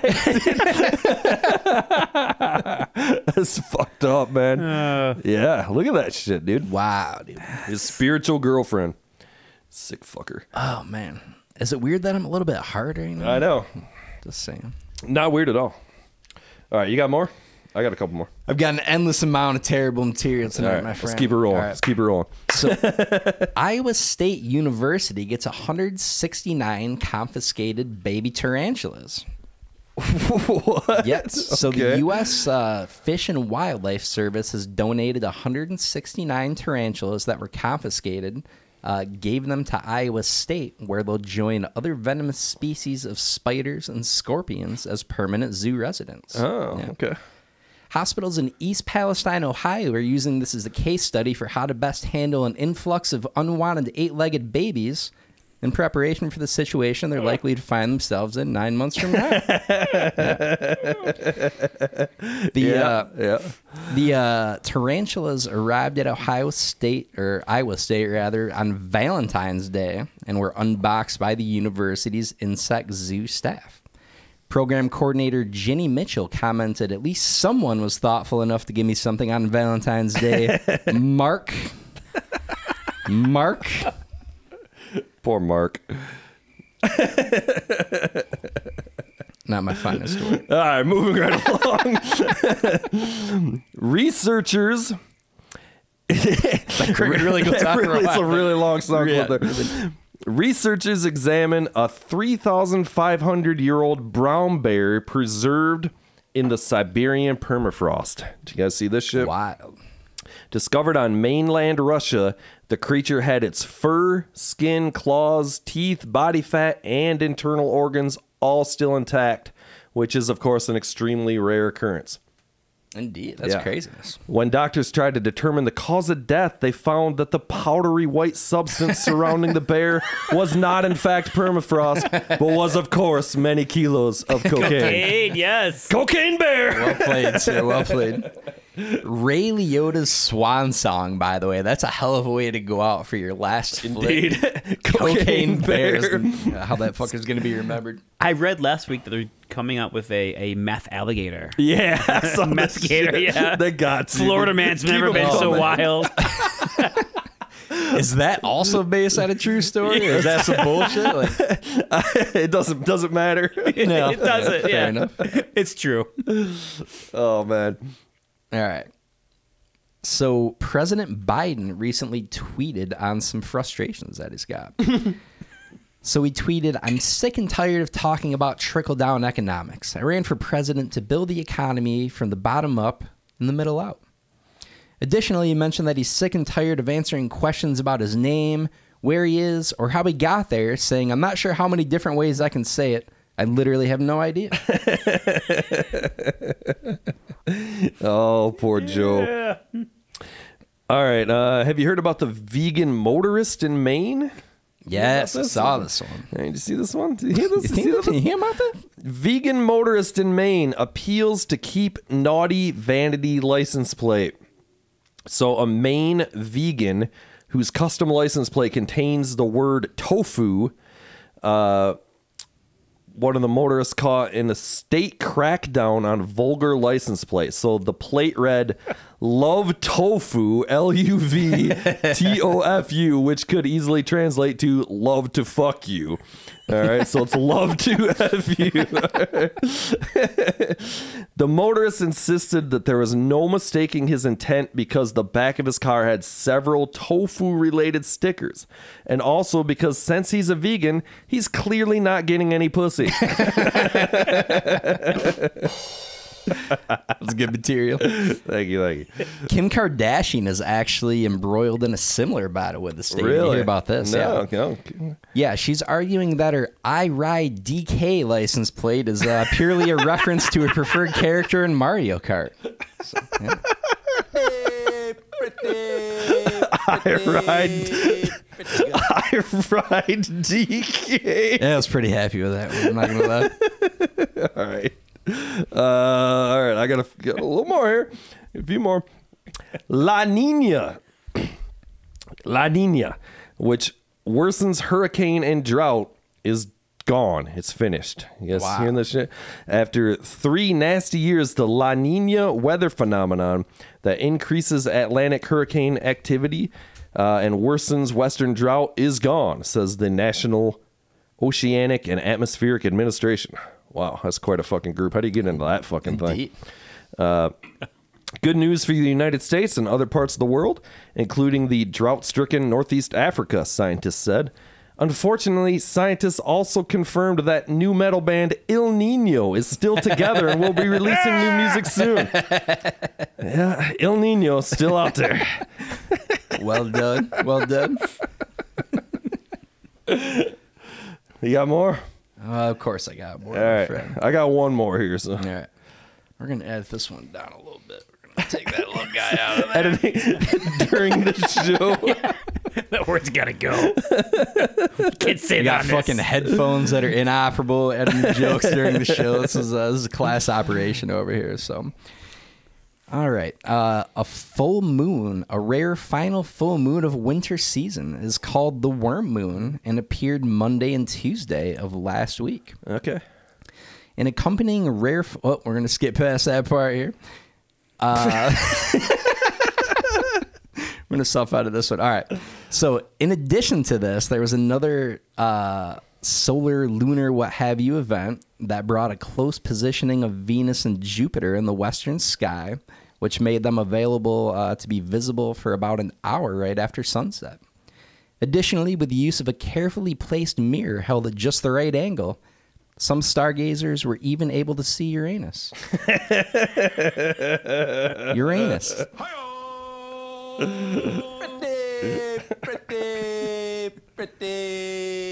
Pretty good. Uranus. We'll follow up on the edited part offline. It was good material, but maybe a little bit I'm too not much. editing any of that. All right, do you got any more? Because I got one more. I got one more, my friend. Okay, I'll go and you can close it All also. All right. A man was critically injured in a stabbing incident at Brand's Steakhouse and Grill right here in Grand Rapids, Michigan last month. Did hear about Did you guys hear about this shit? Yeah, I did. A man suffered serious stab wounds Tuesday, January 31st in a fight with another customer at Brand's Steakhouse and Grill in Wyoming. That's Wyoming, Michigan, for those folks in Wyoming State. Our millions of listeners there. Not to be confused. The 34-year-old stabbing victim was in critical condition after undergoing surgery. A motive for the crime is still under investigation, but it is believed the man took the last chicken wing without asking. It's an egregious stab-worthy offense, to be sure, dude. I keep hitting the same goddamn motherfucker. My Simon Says game is not the best here. We're going to get these fucking things labeled one of these weeks. Yeah, no, that was a fresh one. All right, last but not least, we've got Cardi B. Our girl Cardi B begins court-ordered community service. Oh, poor Cardi. So Grammy-winning rapper Cardi B spoke to girls in a police mentorship program as part of her court-mandated community service for her role in a pair of brawls in a New York City strip club in 2018. Wow. Cardi is also awaiting sentencing by the FDA for her crimes against taste buds and her involvement in the distribution of rap snacks dating back to 2020. Okay. Little rap snacks throwback, nothing on that. If you go back 15 episodes, we were eating rap snacks on this show. They still have those? I guess, yeah, they're breaking them out. Cardi B, we had the Snoop ones.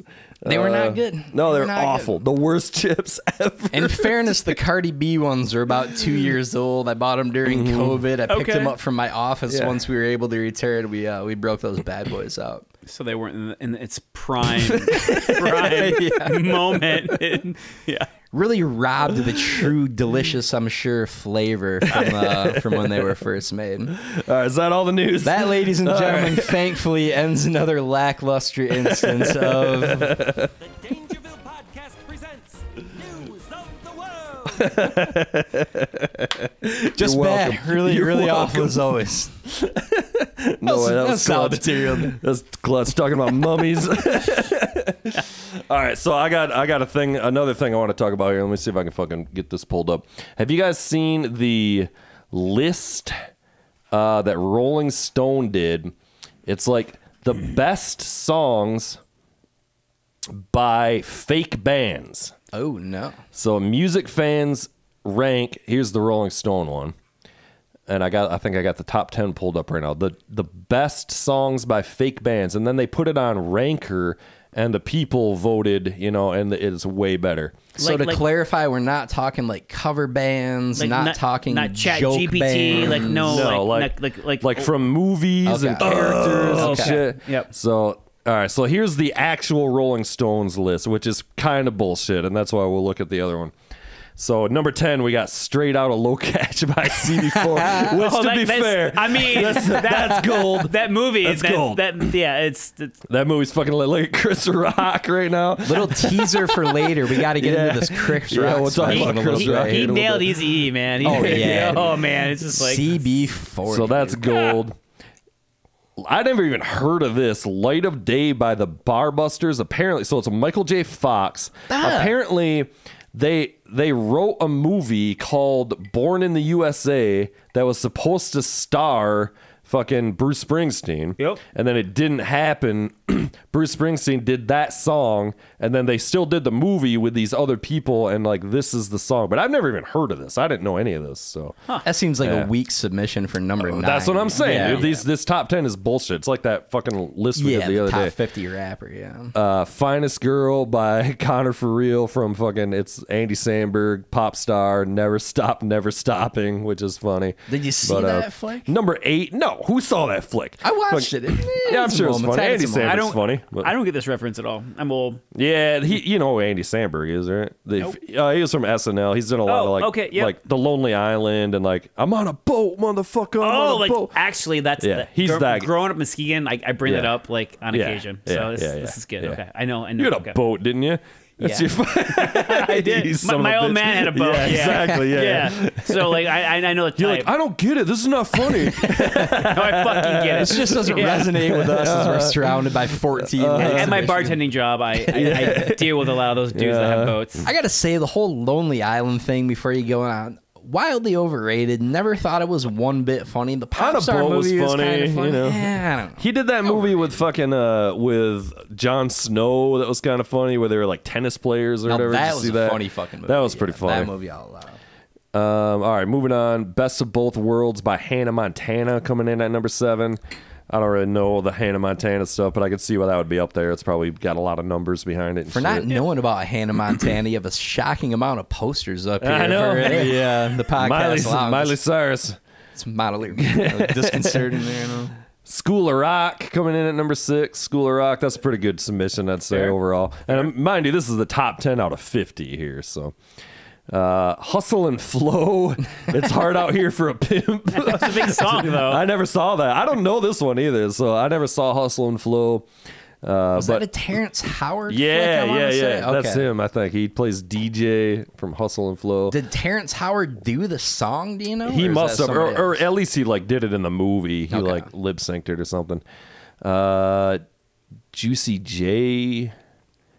Blah blah blah.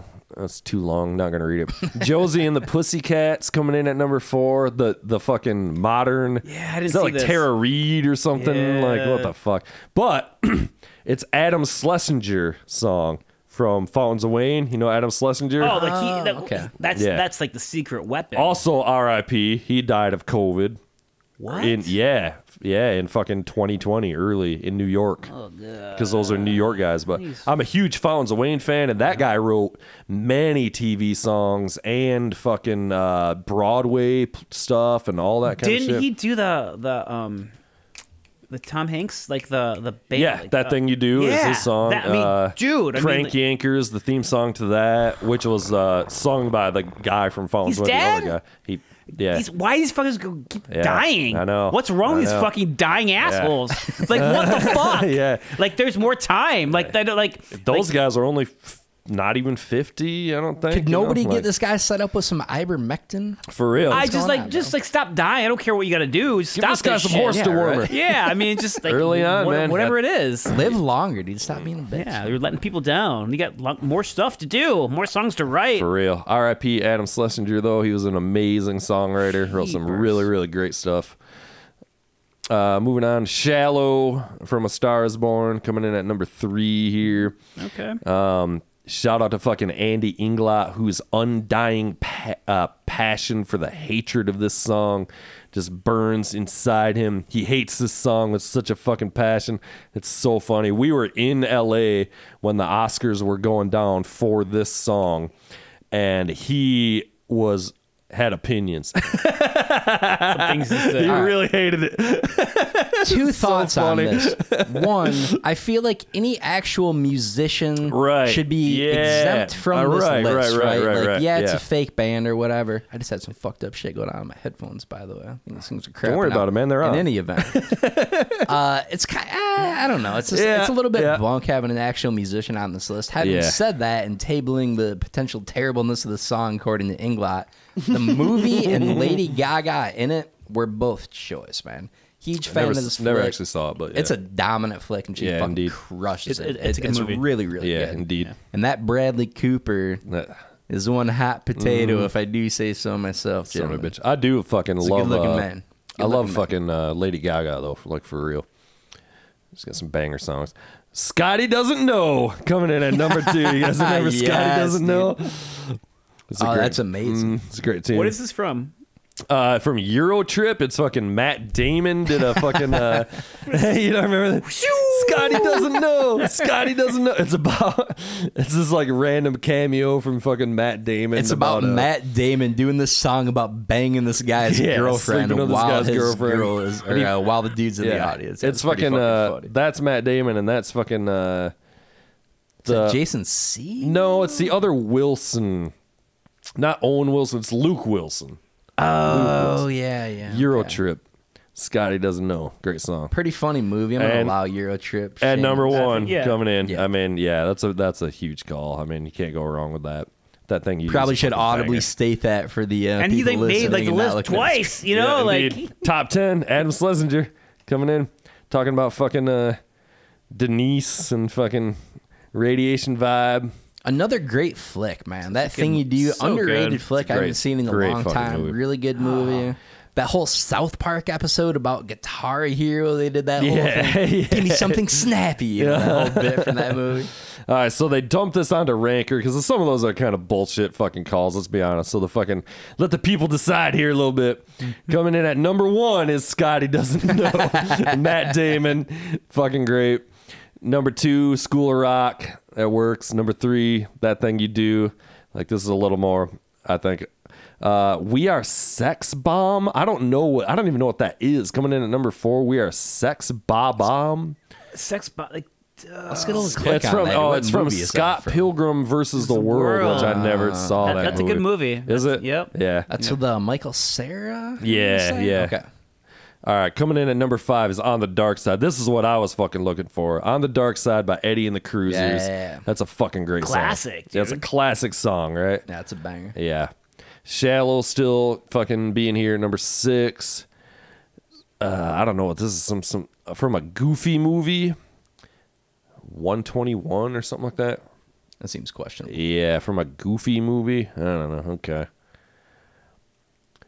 Let's Go to the Mall by Robin Sparkles. I don't know what the fuck that is either. Like, how is this coming in at number 8 of all time? It's like, from an episode of the show called How I Met Your Mother, if you remember that. I do. That's great. That's a great series. Yeah, that's a good show. Coming in at number 8 of all time, though, here. There's also some Mustard Plug posters in that show. Oh, is there really? Nice. Hey, Yeah. getting those fat royalty checks rolling. Yeah. 0 for that. Coming in a at strongly worded note to Neil Patrick Harris on that. Indeed, Let's see you're what's gonna going have on, dude. to get the lawyers on that one. Yeah. Coming in at number 9, though, Big Bottom by Spinal Tap. Now we're be fucking number talking. 1. That should be. Yeah, Come on, that I needs to mean- be way up there, dude. Fuck yeah. Does that same DJ song Walk Hard by Dewey Cox? Oh man, that's good. That's good. Now see, this is what I'm talking about. Baby on Board by the B Sharps from the Simpsons. Oh, man. That's classic shit. Classic right there. episode, classic tune. Fever Dog. Oh. You know that? I don't know what that is. But that's like, from Almost Famous. Yeah, I mean, like, okay. That's I such remember. a good. Yep. That's a good That flick. makes sense. Quick side note, did you ever see, it was a show called Roadies, so Cameron Crowe Yeah. did HBO, Almost Famous, right? Showtime, I want to say. Okay, yep. Yeah, that was a pretty choice show. It didn't last too long. One season. Yeah. One and done. It goes on like this. You got a fucking Partridge Family. Okay, it stinks. There's nothing else. I went through the list earlier and there's nothing. I was thinking though, well, doesn't that song from The Bodyguard count? because that's like her song in the movie, but it's a real song. But then it's also, but it's also a Dolly Parton song from 30 years earlier. Yeah. Like, how does that fit in there, you know? Like, exempt for that reason, and see previous comments about actual musicians not being able to be. yeah, you know. indeed. Sure. Indeed. I'm surprised that like the Whitney didn't have a hit on that. I mean, that would rank that. Exactly. And Right. But so I was going to make this big fucking stink about it. Like, how is this not on the fucking list? And I was like, well, that's also like a real song from fucking Dolly Parton. Wrote that back in the day, you know. All right, so one of them on there, the first one I think we looked at was CB4 with Chris Rock. Yeah.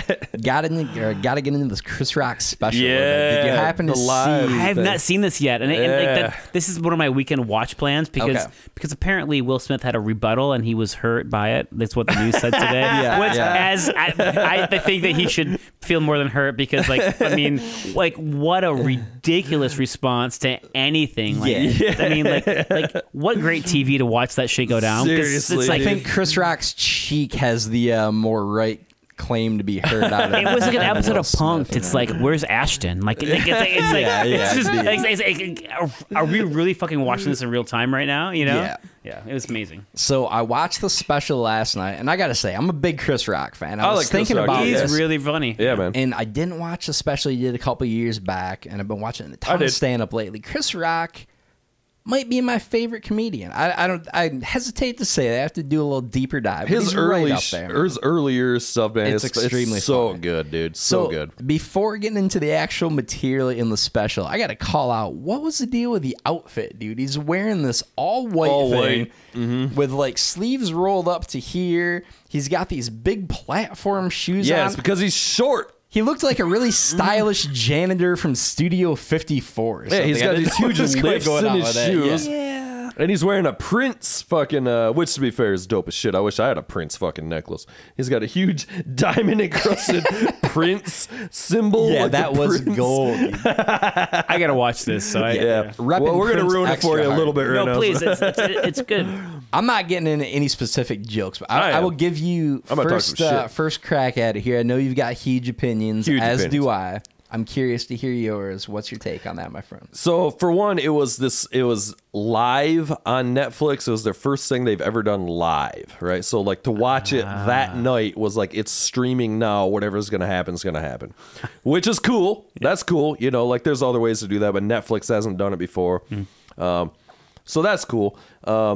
He did, honestly, he seemed a little nervous. He stumbled through a few jokes. He stumbled right off the bat. Yep. And it's like, I'm fucking criticizing him like I'm fucking up there, you know, but like he stumbled right off the bat, and then he fucked up another joke later on with a different, he fucked up the name of the movie he was trying to shit on Will Smith about. Yep.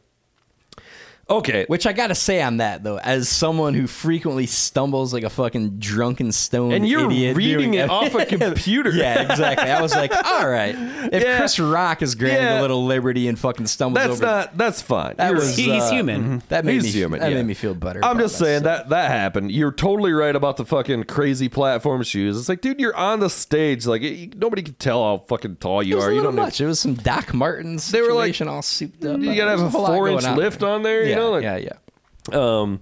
But I thought the whole thing was just a little weak. I got to be honest with you. I thought he started out Like the special itself, like the jokes, the material. Yeah. All right. It comes out. He's real strong right at first, and then to me the whole like middle section was just fucking boring. We were just like bored, and like I'm just like Hey, the jokes weren't that funny. He's talking about his kids and stuff, and like it just wasn't that funny.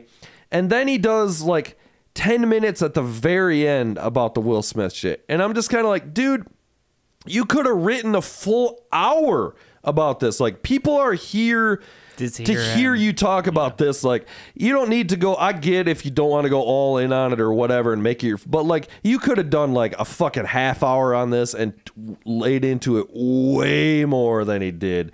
And like, it just wasn't that much of it. Like, I don't know. I thought he could have done, if it was like, oh, I got another hour of gold. But to me, it was like, he had like 15 minutes of gold, a half hour of fucking snooze fest, and then 10 minutes at the end talking about fucking Will Smith and this whole situation. So I kind of like, respect that he didn't ride the coattails of I can that see that situation too, yeah. the whole time. Right. Like I thought that was pretty cool. I mean, everyone wanted to know that he was going to talk about it. I mean, everyone, For sure. Like Yeah. you got to Yeah. acknowledge it, but he it had to was, address it. yeah. 100%. But that's also, it's like, this is also why you're getting the fucking Netflix live stream. Well, that's a giant little bit of event. an helps, overstatement, it bro. helps. He's getting the Netflix thing because he's Chris fucking Rock. Like, He's never done anything before. yeah.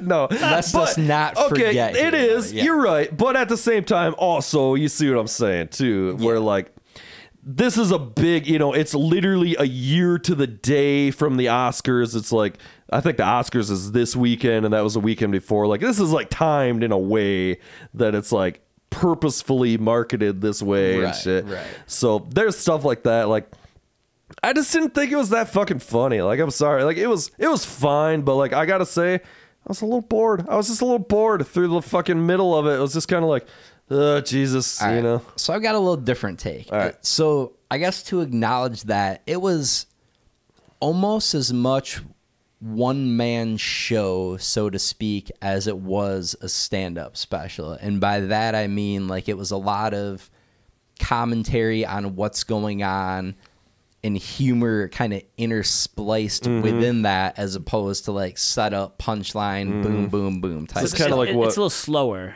A little Yeah. slower. Yeah. I really liked that aspect of it, and God bless comedians for being the one group of people in life that can still kind of tell it how it is unapologetically and without being afraid. Like, he was calling out some absurd shit that I'm not going to get into because I don't want to get my fucking self canceled. But, like, he was pretty spot on with a lot of his social commentary. The other thing I would challenge you to do is to rewatch it under this context. Super high? I thought no, I was actually stone. Well, by stone sober, I mean I had like 3 cocktails in me, which is about as close as I get these days. So you're being feeling sober. normal at this point. Yeah, fair. That's my baseline, to be fair. I mean, But I thought it get was it. the weakest crowd, and maybe, I don't know, maybe they had your take and just didn't dig the material. I thought that he was touching on so many subjects that were so sensitive in today's climate that people were literally afraid to laugh. And I They were thought just the numb. crowd was so weak that it kind of tinged it and made it feel like it might not be as funny as it is. Because I was laughing my ass off. I thought it was great, and I'm just like, these people are giving them nothing for some gold material. Yeah, So I would say yeah. give it a couple weeks here when you get bored and have an hour. Rewatch it, try and ignore the crowd, which I know is like half of the thing that gets you amped up for Yeah, it. But nonetheless, man, like I thought it was pretty fucking funny, pretty well delivered. Yeah, I'm not saying it's like total garbage or anything. Like, it's Yeah. not worth watching at all. But I have one massive bitch with it. And I think The you're going to shoes? second me on. Oh yeah. Besides the grotesque attire, save for the dominant prince necklace, he blatantly ripped off the premise and like the first couple of punchlines of the Bill Burr abortion stuff from Bill Burr's recent. Oh, for real? Did you remember that? No, dude? The whole like, I'm pro-abortion. I'm pro-women having the choice to murder babies, basically, which was, Yeah.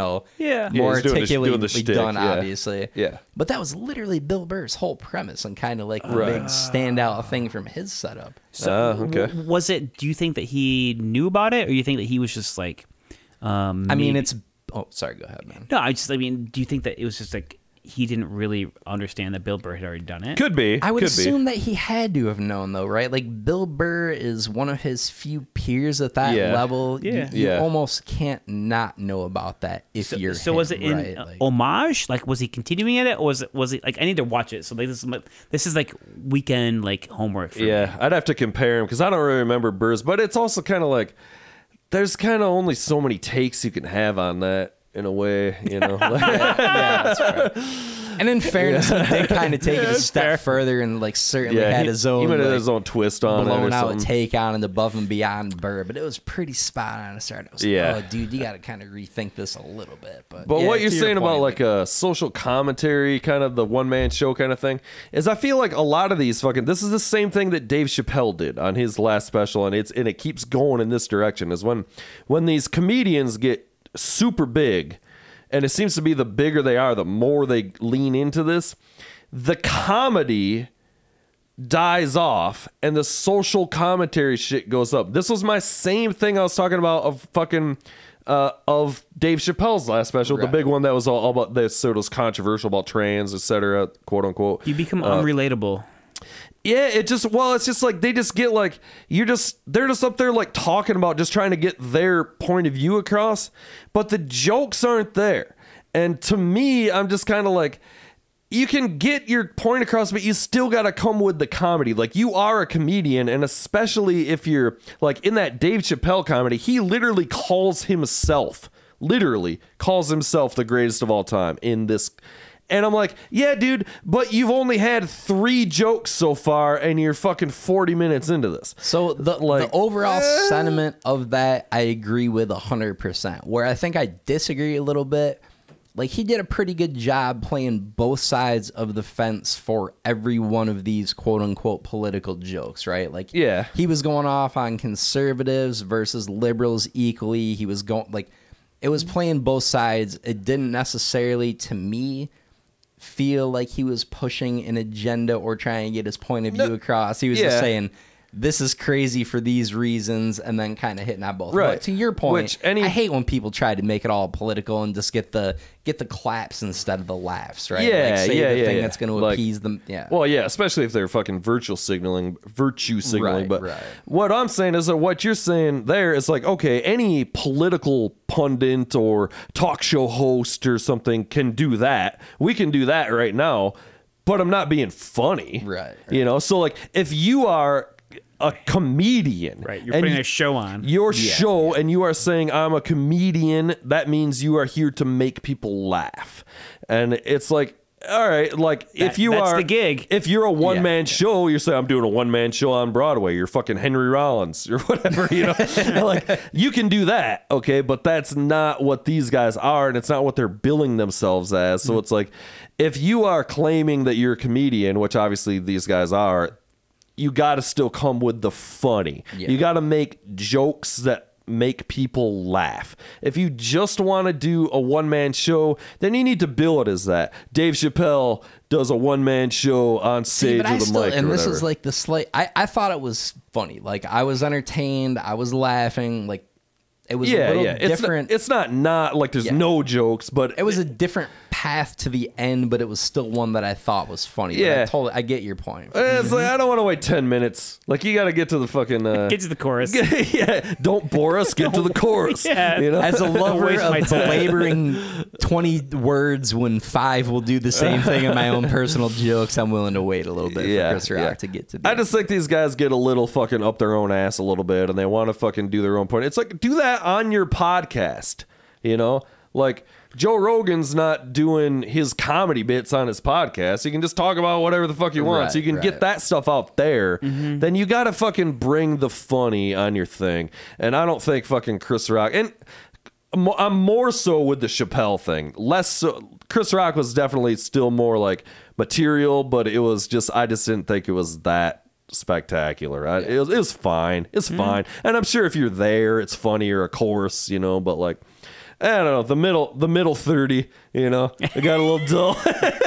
Like, I'm also gonna say I thought it was super badass. It was just live, no cuts, no fucking I muffed this part, I'm gonna edit it. Like, it was kind of cool. Yeah, he fucks to up. see He fucks like up, the raw you know? version of that, real. and not like the super distilled lens of perfection that you see in every other fucking special. Because most comedy cool, specials are taped over 3 or 4 nights. Right. And they cut it together. So it is cool that it's one just Yeah. straight up like, this is who I am. Yeah, it's a ballsy move, and you know, good for fucking him, dude. He went out there and did the fucking thing. I mean, you're live in front of millions of people now. It's different than like you're live in front of the audience, but you know you got that safety net that if you fuck up, you're gonna edit that out on the next, and you're gonna get that joke on the next show. My girlfriend tonight's like, everything you say right now is going to be on the internet forever. Forever, dude. Forever. Yeah. But I mean, that comes with great, like you have to kind of fucking check yourself.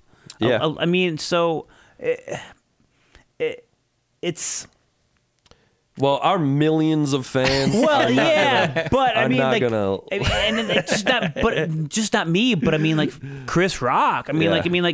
it just like your voice lives on now. Like, I mean, of course, like no one's ever gonna listen to this shit For like, real. 'cause there's other lives to live, and they're way more important than all this shit. But I mean, like when you get to a certain point, like you can't ever turn that off. Yeah. And so everything you say or do is completely scrutinized. Yeah. And like, fuck, like what, like I like that to me is like I get anxiety about going to a bar that I'm like, oh, all these fuckers know me. Like I don't like I'm like socially like I like to like not be around people most of the time because like I play in a band and I bartend and I'm a booking agent and like my job is to be like social all the time. And so like and on my quiet nights, I don't want to talk to fucking anybody. I don't want to be noticed. I don't want to make like the last thing I want is to talk about fucking like Mustard Plug or any of this shit.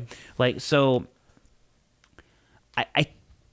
I'm on such a small scale. So like guys like this, like they can't leave their place without paparazzi. Yeah, I mean, they don't have, they have nothing. Like they can't hide from anyone. Yeah. But the thing, the unfortunate thing, and I want to make a careful distinction between like legitimately being a douchebag and saying shitty things because you're a shitty person, and being a comedian who makes off-color jokes. That's the in gig. the interest of comedy. Yeah, And that's the What thing. Will And it's- Smith did, it was like completely like what drove him to do that? Yeah. Like what in his life made him to go up on the Golden Globes and slap a dude? Yeah. Like Yeah, I'm man. sorry. Like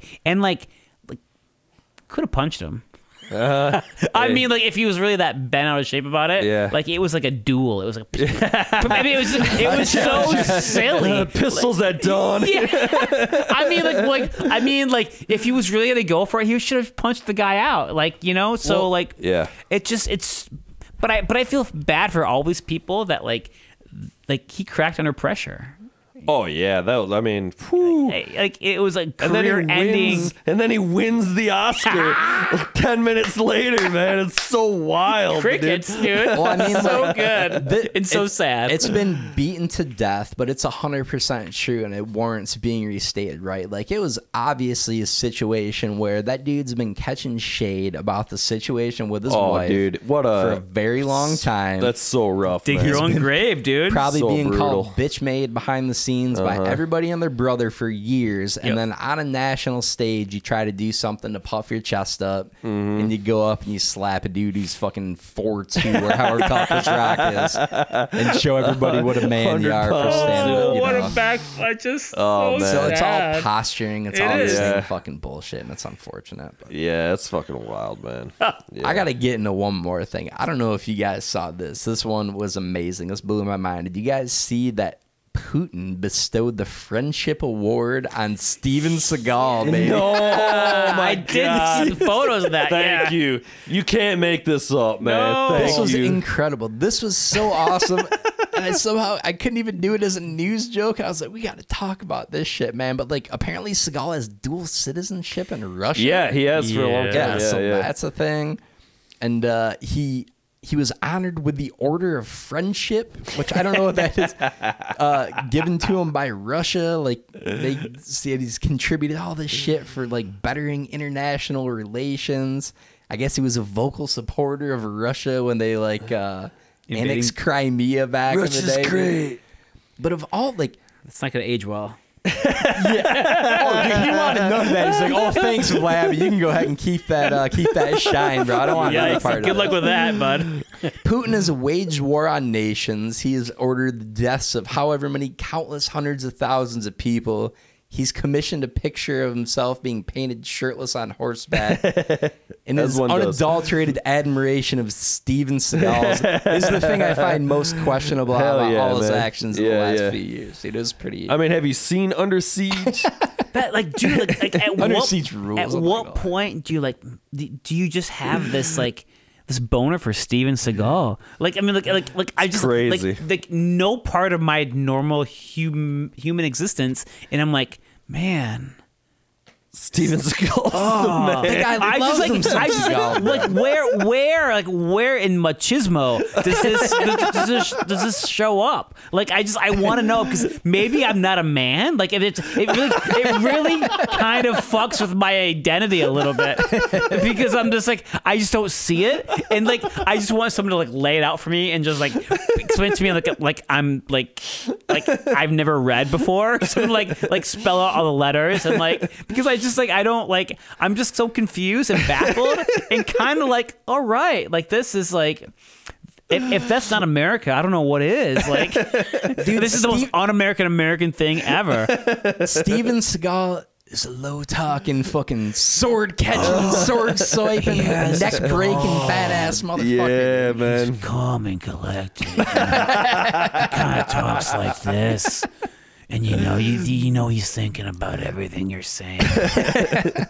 Just Big plotting pause. his next move. Dude. Seagal's the man. He's gonna cut your head off. Did you guys see? I never watched this, but he had like a reality show where he became He was like a real cop a few or something. years Yeah. ago. Yeah. I think Was he's that still, in New Orleans, maybe, or something like that? Or? I think he was a New Orleans cop. Yeah. Like,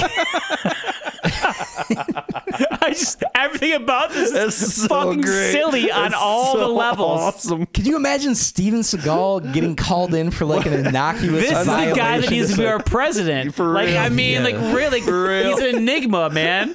He's like hanging out with Trump. He's hanging out with Putin. He's hanging out in the streets of New Orleans. Arrested people. Hey, your neighbors called in. They said the music's a little bit too loud. It's like, oh yeah, we'll turn it down. All right, fair enough. Appreciate your time. And Steven Seagal just drives away, dude. Just crushing donuts, dude. Seagal's fat ass is driving away with a ponytail flopping in I the just like, window down in the cop car, dude. I mean, you think you'd probably just outrun him. I mean, Just a zigzag pattern away from Steven Seagal. he He's might not shoot some catching up. energy from his, like, I don't know. He's winded as fuck. Delivering a Seagal death touch from meters away, dude. Tens of meters away. it will probably happen, but I just feel like you just turn around and run, and you're probably good. It's so true. He's not going to chase you. Who's more badass, Seagal or Jean-Claude Van Damme? I think Jean-Claude's more badass. Who would win in a fight if they were like head to head in their prime? You know, mano a mano, both of them in their prime. There's only one answer, and you nailed it, bro. It's Van Damme. It's Van Damme. It's gotta be right. Yeah, doing those splits. Yeah, dude. Nobody does the splits like Van Damme. You're going does for the an splits, dude. uppercut. Van Damme does the splits and fucking starts working that midsection from down I feel below. like he's more of an aggressive character. Yeah, he's the ultimate aggressive character. Yeah. Dude. Talking about fucking Van Damme or no? Yeah. There's that Absolutely. Van Damme clip where he catches wood on a fucking talk show of some sort. Do you know what I'm talking about? No. This is a famous clip. We can pull it up. All right, Van keep Damme going. is on some kind of Letterman, Leno, insert late night talk show here. He's getting interviewed, catches a chub, and gets called out for it, and it's all going on. They didn't edit any of this shit to Van Damme's credit. He's like, just roll with it. Just put it in there, dude. And he catches impressive wood as the interview is going on, dude. Sorry, that's super loud. I don't think this is it, but this looks awesome. This says Van Damme gets boner. Look at Van Damme's moves, by the way, dude. Oh. Looking like a young Justin Timberlake out there.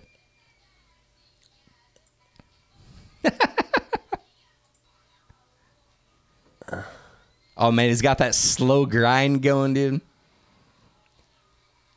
Oh, yeah, in Van Damme's defense, there's no... Oh, he's got huge wood right now, dude. He's covered it up. Wait, I'm laughing at that. The guest is physically pointing at it. Or the host, right?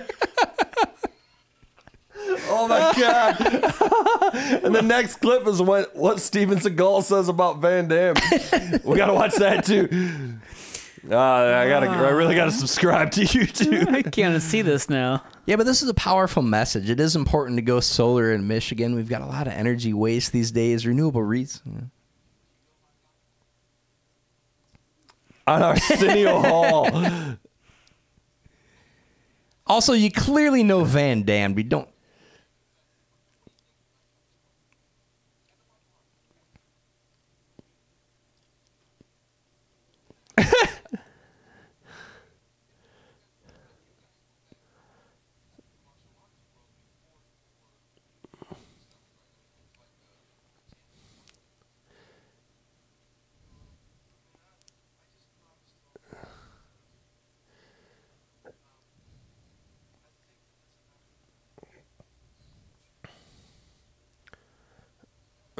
Did you not see Bloodsport, bro? Look at his fucking greased up hair, dude. That fucking little ponytail. Seagal throwing composed. shade on that.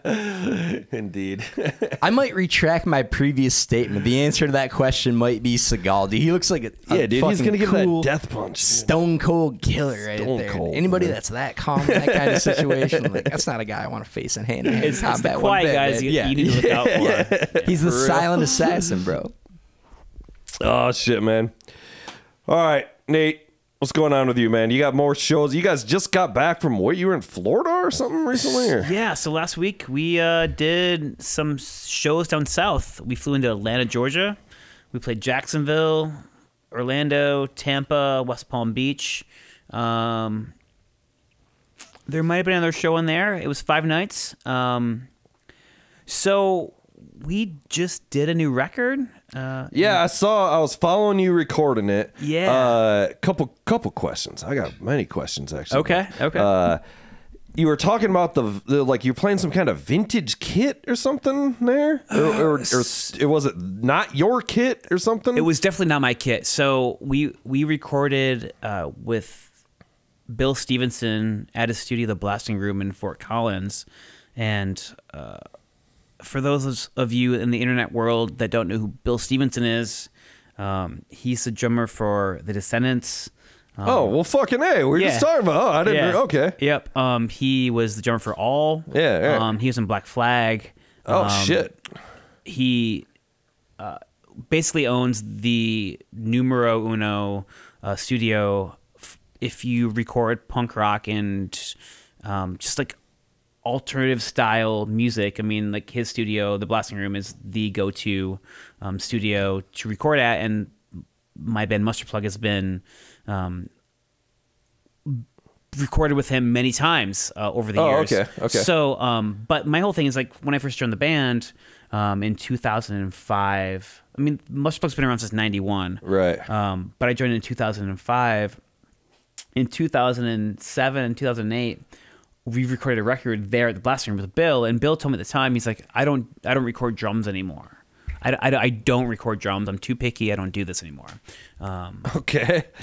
But I mean, so Jason Livermore, his assistant, did my drums, and he also mixed and mastered the record. And like Jason recorded like The Egg by Shiner. Oh, I love that record, man. I haven't heard it in a long time. But Yeah, God, but I mean, like Jason comes from a similar vocabulary that I do, like with like Hum and all this like space rock stuff, like that. Like he was fairly involved with that, but also was the Descendants and All's roadie for years. Nice. And is like Jason. Did all the Rise Against stuff. I mean, he's one of the best engineers ever. But anyway, so we were there when I was like younger in the early 2000s, and Bill Stevenson was like, I don't do drums anymore. But fast forward to like this a few months ago, Bill's a different person now. He had a brain tumor and got that taken out and had a bunch of radiation done, and he's just like he's still Bill, but he has a new lease on life, and so he wants to take on different projects. And so between this record in black and white that we did there, we did a record called Can't Contain It. We did at home and had them mix it. Mm-hmm. But then this new record, we actually went back to the Blasting Room and spent 2 weeks there. And so Bill wanted to A, produce the record, but B, was into recording drums. So I spent 40 hours and 4 days tracking 17 songs of new Mustard Plug stuff. Yeah. And it was by far the most intense musical experience of my entire life. Yeah. Hands fucking down. Like I can't every time I play drums now, I have Bill Stevenson on my shoulder going, "You play like a pussy. Hit harder. No, you're playing erratically. You're not doing it right. No, you're just like, no. Like, I mean, it was like, I haven't been talked to like that. It's like that Whiplash movie. Dude. No, I mean, had he not been in a control room, he probably would have thrown a chair at me a couple times. And like, I at first I'm like, holy shit.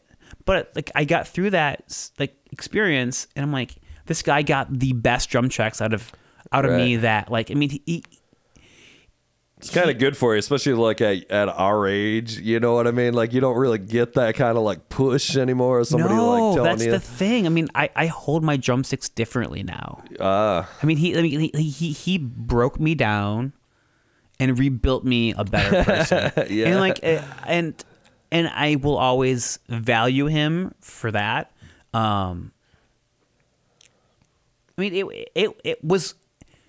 I wasn't necessarily ready for it. I mean, I was, right. We had a bunch of. You knew the song, so you weren't expecting that. We had a lot of pre-production. We had really detailed demos, and like I had wrote these songs, and I went through and recorded them on MIDI on my V drums, and then edited them all, and like really knew how I wanted my drums to sound. Mm-hmm. And then we got in there and we rewrote the entire record. Oh shit! Yeah.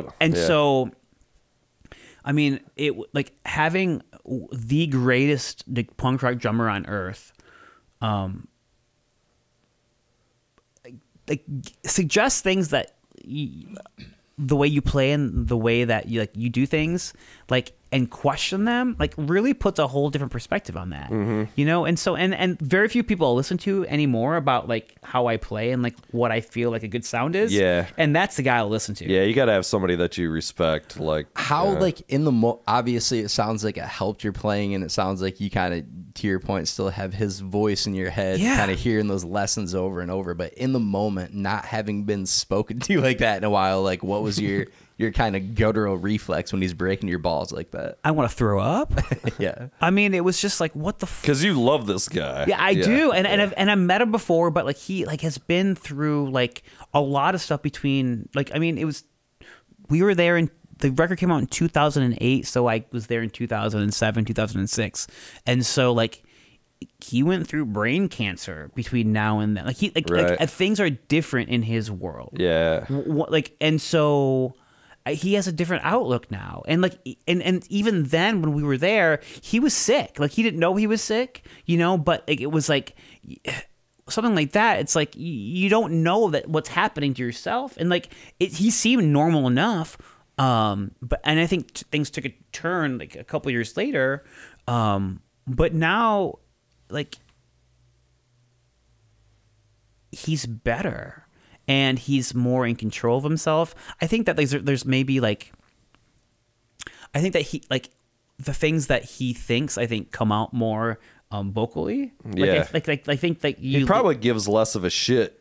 Right. You know? Like, right. And that's and so like, man, like he's the kindest, like caring, most gentle guy, but he's fucking intense. Yeah, he also wants it to be good. Well, he doesn't want to waste his time. Exactly. I mean, like if you check the YouTube, it's like Dave Grohl will say the only guy that Dave Grohl's intimidated of is fucking Bill Stevenson for the Descendants. Oh shit, yeah. So it's like, I mean, like this guy, like literally is like the GOAT. I mean, he as a punk rock drummer in like the vein that like we play in, like it's like staring like the beast in the face. And like I spent 40 fucking hours and 4 days with this guy, and it was like we had to like the goal was to track 17 songs. Yeah. Okay.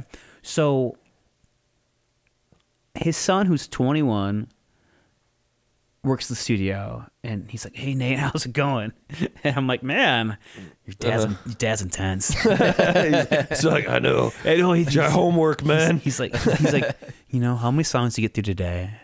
And he's first like, "You're doing 17 songs." Yeah, it's like, a lot. It's a lot of tunes. Like, whoa. And first day we got through 3 songs. I think he felt bad and kind of yelled at me a lot. He's like, "How are we gonna get through this?" Like, I mean, I'm just like, "Fuck! Like, what's gonna happen?" Oh, I'm calling my dad. I don't know why. Let's get him on. Yeah, let's put him on. Let's not do that. Like, so we did 3 songs the first day. The second day we did 5 songs.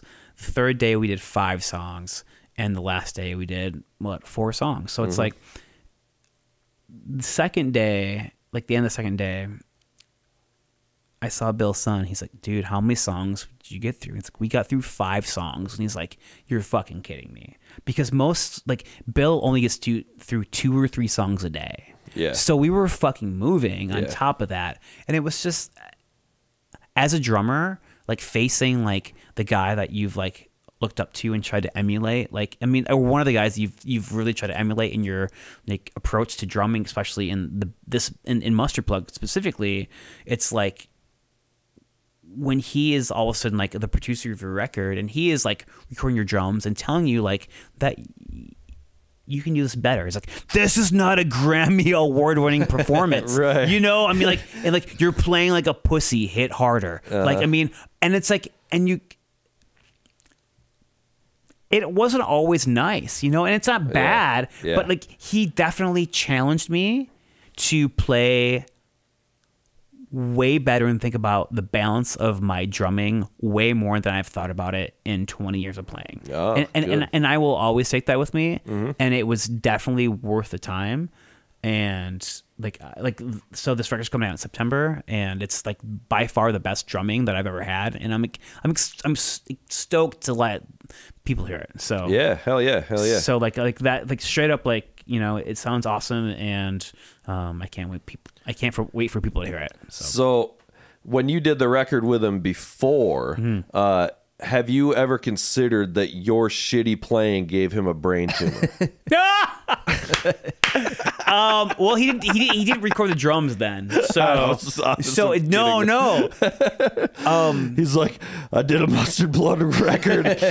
Immediately had to go in and get brain surgery afterward. Well, maybe, but the whole thing is like, Evildoers Beware, one of the seminal Mustard Plug records back in the 90s, like that was the second record that Bill had ever recorded at his studio. So, I mean, it was like we have a long history from the early 90s from going there. And that studio's only gotten better. Oh, I'm sure. Like, they've been, like, the people there have been nominated for Grammys. It's a different... I'm sure that's a lot of what he's doing now, because, I mean, it's funny because I was talking about, like, I saw them at Warped Tour. I had no idea that that's who you were recording with or anything. Yeah. I was just talking about because I know they're a great band that, you know, from, you know, back in the day and everything. So that's fucking badass. Serious question, though. Like, how...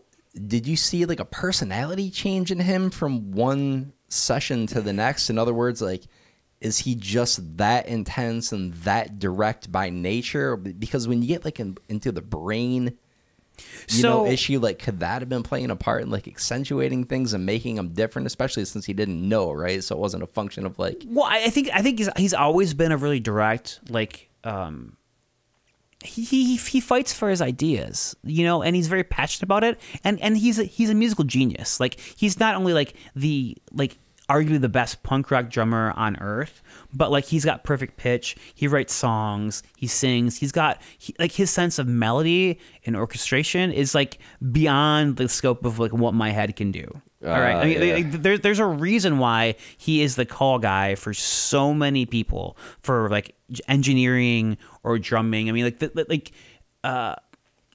they call him a savant. Like there's like that's like his one of his best friends, his brain surgeon. Like, you know, like he was like talking about how like they call him a savant now, and that pisses him off. But like he's at a level that most people don't operate at. Sure. And you can't explain it, but like it's you know that you're working with a level of greatness, but he's humble about it. But he's also like, he grew up in, I mean, Black Flag started in like the early 80s, you know, so like growing up through punk rock, it's like he'll say like, if he was living today, he'd be canceled. You know what I mean? Like, I mean, there's a different level. Like the old school punk dudes have to keep really fucking quiet now because like punk rock is so PC now, right? And like it came from a place that was really not PC and it has some darkness. It's finally cleaning itself up in so many ways, which is great for everyone. But you know, like the stories of like the, you know, mid 80s and 90s, like it wasn't pretty. And so like it's not like a lot of people would have been canceled long ago for a lot of the shit, you know? Yeah. I guess that's my point. But now it's like he's just trying to do he's in the Decedents. He also is in Flag, which is like the real Black Flag with all the real fucking players in that whole group. It's just like that's crazy. They do so much, man. But he's also a great parent. Like I just like, I mean, his son Miles is a super gifted guitar player, and it's really amazing just to have spent time there after it. We hadn't been there in a long time, and it's 2023 now. It was like the last time we were there was 2006, 2007. So it's like, time.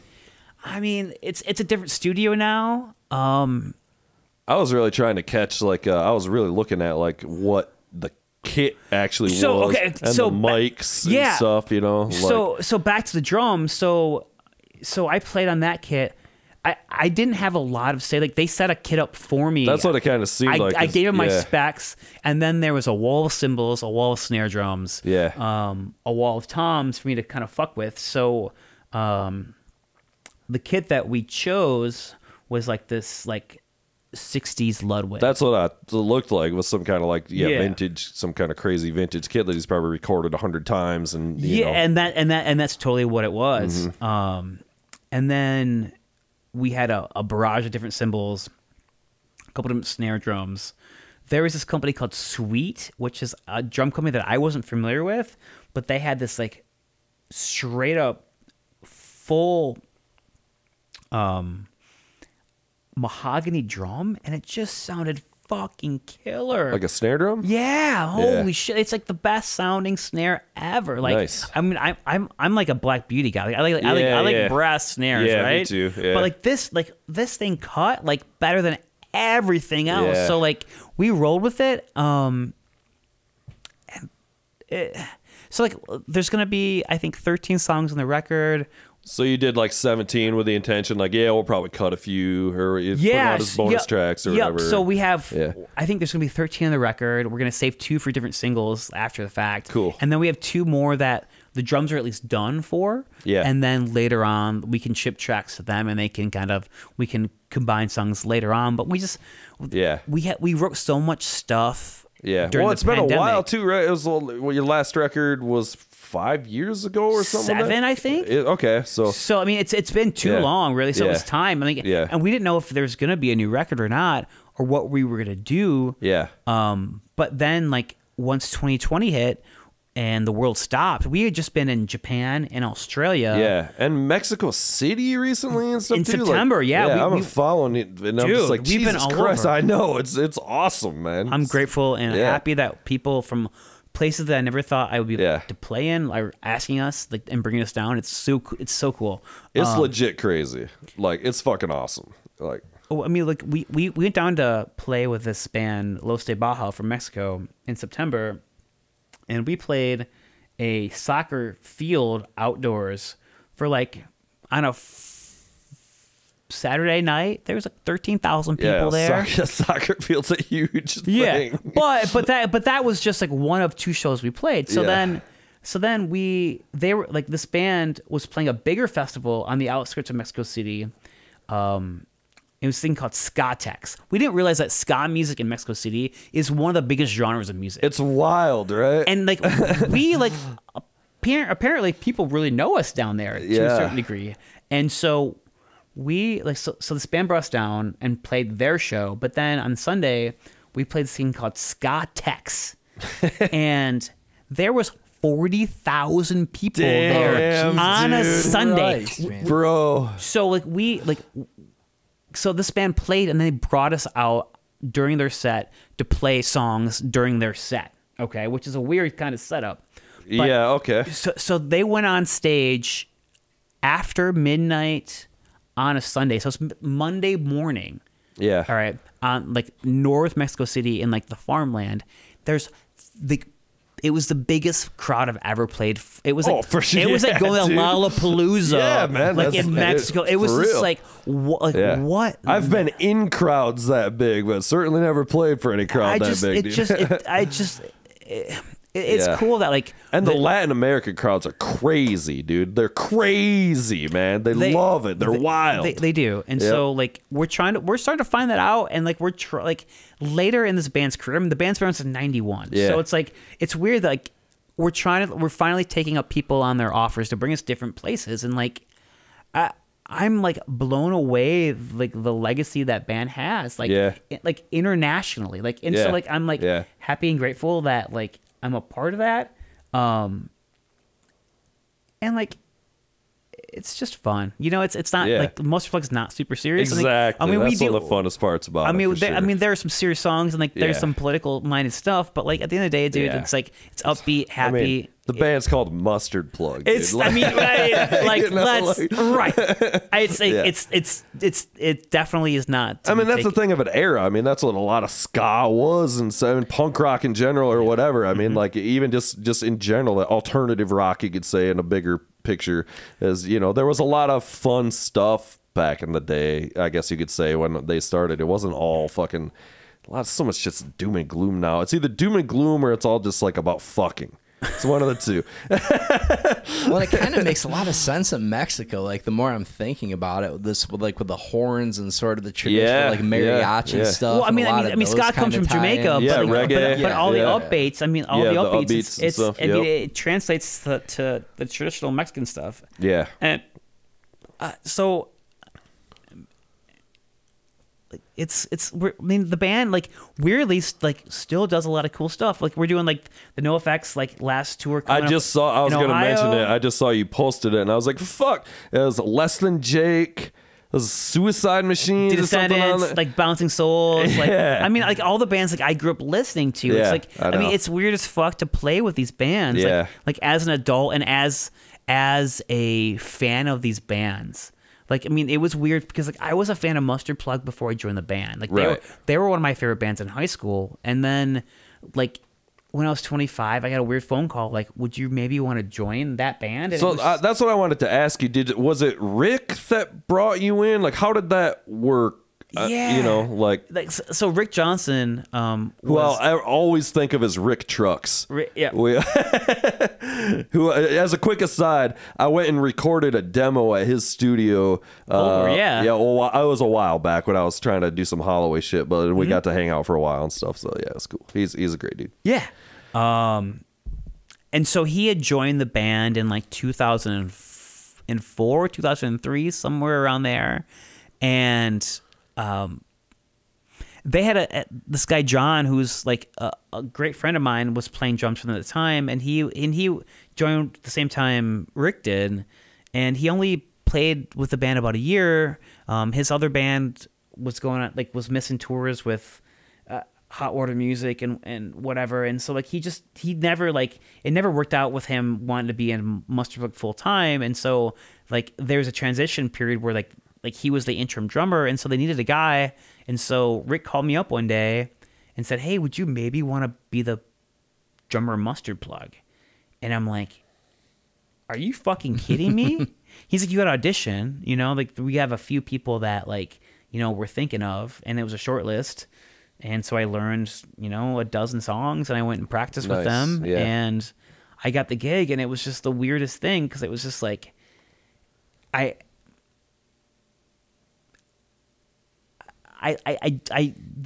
was one of the first few bands that I went to as a kid, so it was a really kind of I wasn't sure how to handle it, and I still don't today, you know, a bunch of years later. But you've been in it. It's crazy because do you still feel like you're the new guy, but you've been in it for over half of the career of the band or something? Yeah, I'm the longest drummer in the band's history. Right. At this point, I joined in 2005, so it's like, it's like almost like 18 years now. It's a long time. And Rick like left the band last year. Yeah, that's what I was gonna say. Like, I saw that he's not with them anymore, which was a little surprising to me. But I mean, so what? I think that he really was tired of playing shows.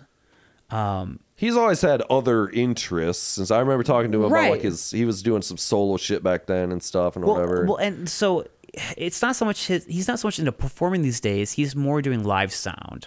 So cool. So he's doing live sound for Jeff Rosenstock, who's rather huge right now. He's doing live sound for Streetlight Manifesto and tour managing them. He's doing tour managing for Andrew Jackson Jihad, AJJ. So he's always on tour. And some of these tours, like he was passing up with Mustard Plug, and like some of these tours, like were really lucrative, and so he was making 2 to 3 times as much money as he would be on the road. Because like okay, a ska band, there's 6, 7 of us. So it's a there's not big split. It's a big split. Yep. And so, and on top of it, like we're in vans. You're not sleeping much. I mean, he's doing bus tours. You know, I mean, it's a different gig, and some people don't want to be on the road like that. Yeah, I mean, anymore. Nobody's getting any younger. No, it gets harder. Yeah. So, I mean, he's always going to be like our bass player emeritus. Yeah. But this guy, Greg, we call him Gregadeth. He was kind of always Mustard Plug's fill-in bassist for the past 6 or 8 years, while Rick did Rick would often like go not do tours to take other gigs and whatnot. And so, because he's got his own studio. Yeah. He's the head sound guy at the Pyramid Scheme. Like the guy's fucking busy. And he's doing sound over at the Pyramid Scheme? Yeah. I don't think I've ever seen him there. Well, he's always on tour, but he's the head engineer there. Oh, okay. I mean, he basically built that PA system. Is he still got his same studio? Is it still the same spot? On Cherry Street. Yeah. Yep. Yeah. Fun spot, man. Yep. Super cool stuff. And that used to be like the old Mustard Plug band house in front of it, and that's where the band used to live and practice. And I think when I was there, a bunch of your gear was there. You might even had a kit set up in there in the live room. I got mad respect for him as a bass player, though. He's incredible. I always remember way back in the day, it was his ska band. Was it? Help me out. It's the Whack Trucks, which no Skeptics. Yes, which wasn't. I mean, he was kind of the band, but it wasn't his band. Okay, well, whatever. But I mean, there was the Whack Trucks, but I remember he was in the other ska band or whatever. Yeah, and I mean, it was the Mustard Plug was really. I mean, like he's just the fit for that. It's just you could see the trajectory of getting into the biggest ska Rick band. Definitely, it made a lot of sense. Yeah, for sure.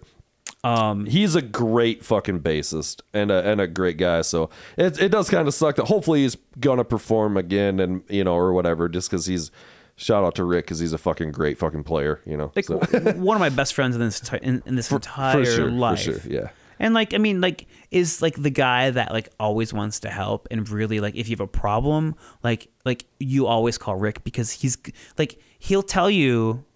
And annoyingly so, he's like, I'm right 98% of the time. Yeah. But the problem is as much as that pisses you off, he is. Indeed.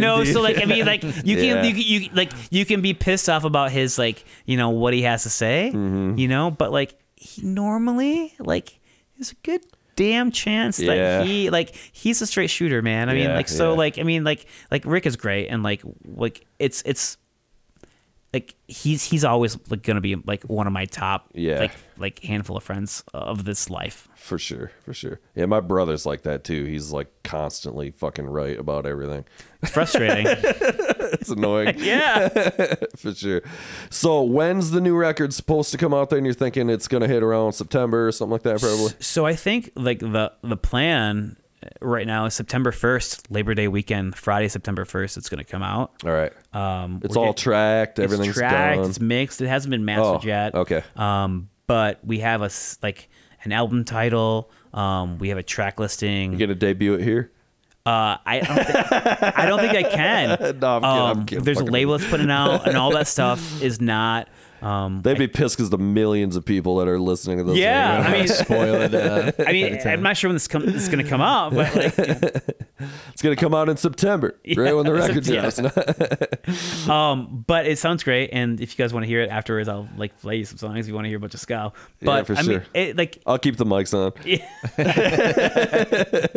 I mean, we just got hit up by Universal Studios to do to be on a soundtrack for a Nicolas Cage film. Oh, that's supposed to come out in the next few weeks, which I think is going to happen. Damn, if only it was a Steven Seagal movie. I know. I mean, it's the bands. Both bands are busy. Yeah. And you got gigs. He's had a couple coming up, but one at Bell's. Yeah, coming Bell's, up. Papa Pete's. The Plug's got the No Effects thing. Yeah. We're doing a big festival, in Canada this summer. Hell yeah. The fall hits, and then we go on tour with the spec release. So like we're doing East Coast, the West Coast. We'll be down south for some festivals. So like it was strange. Like this past year has been an interesting point in time in my world, because I mean, when the pandemic hit, it was like I was on tour, I was bartending constantly. I felt like I was so busy, and then like the world stopped. Yeah, and like those two things, the two things you do, bartending and touring, are like the two like. No, you're done. Not a huge market for either of those. I was fishing for a year. I went fishing every fucking day for a year, which is great because I'm like, if you want to go steelhead fishing, I'm your guy. Let's do that.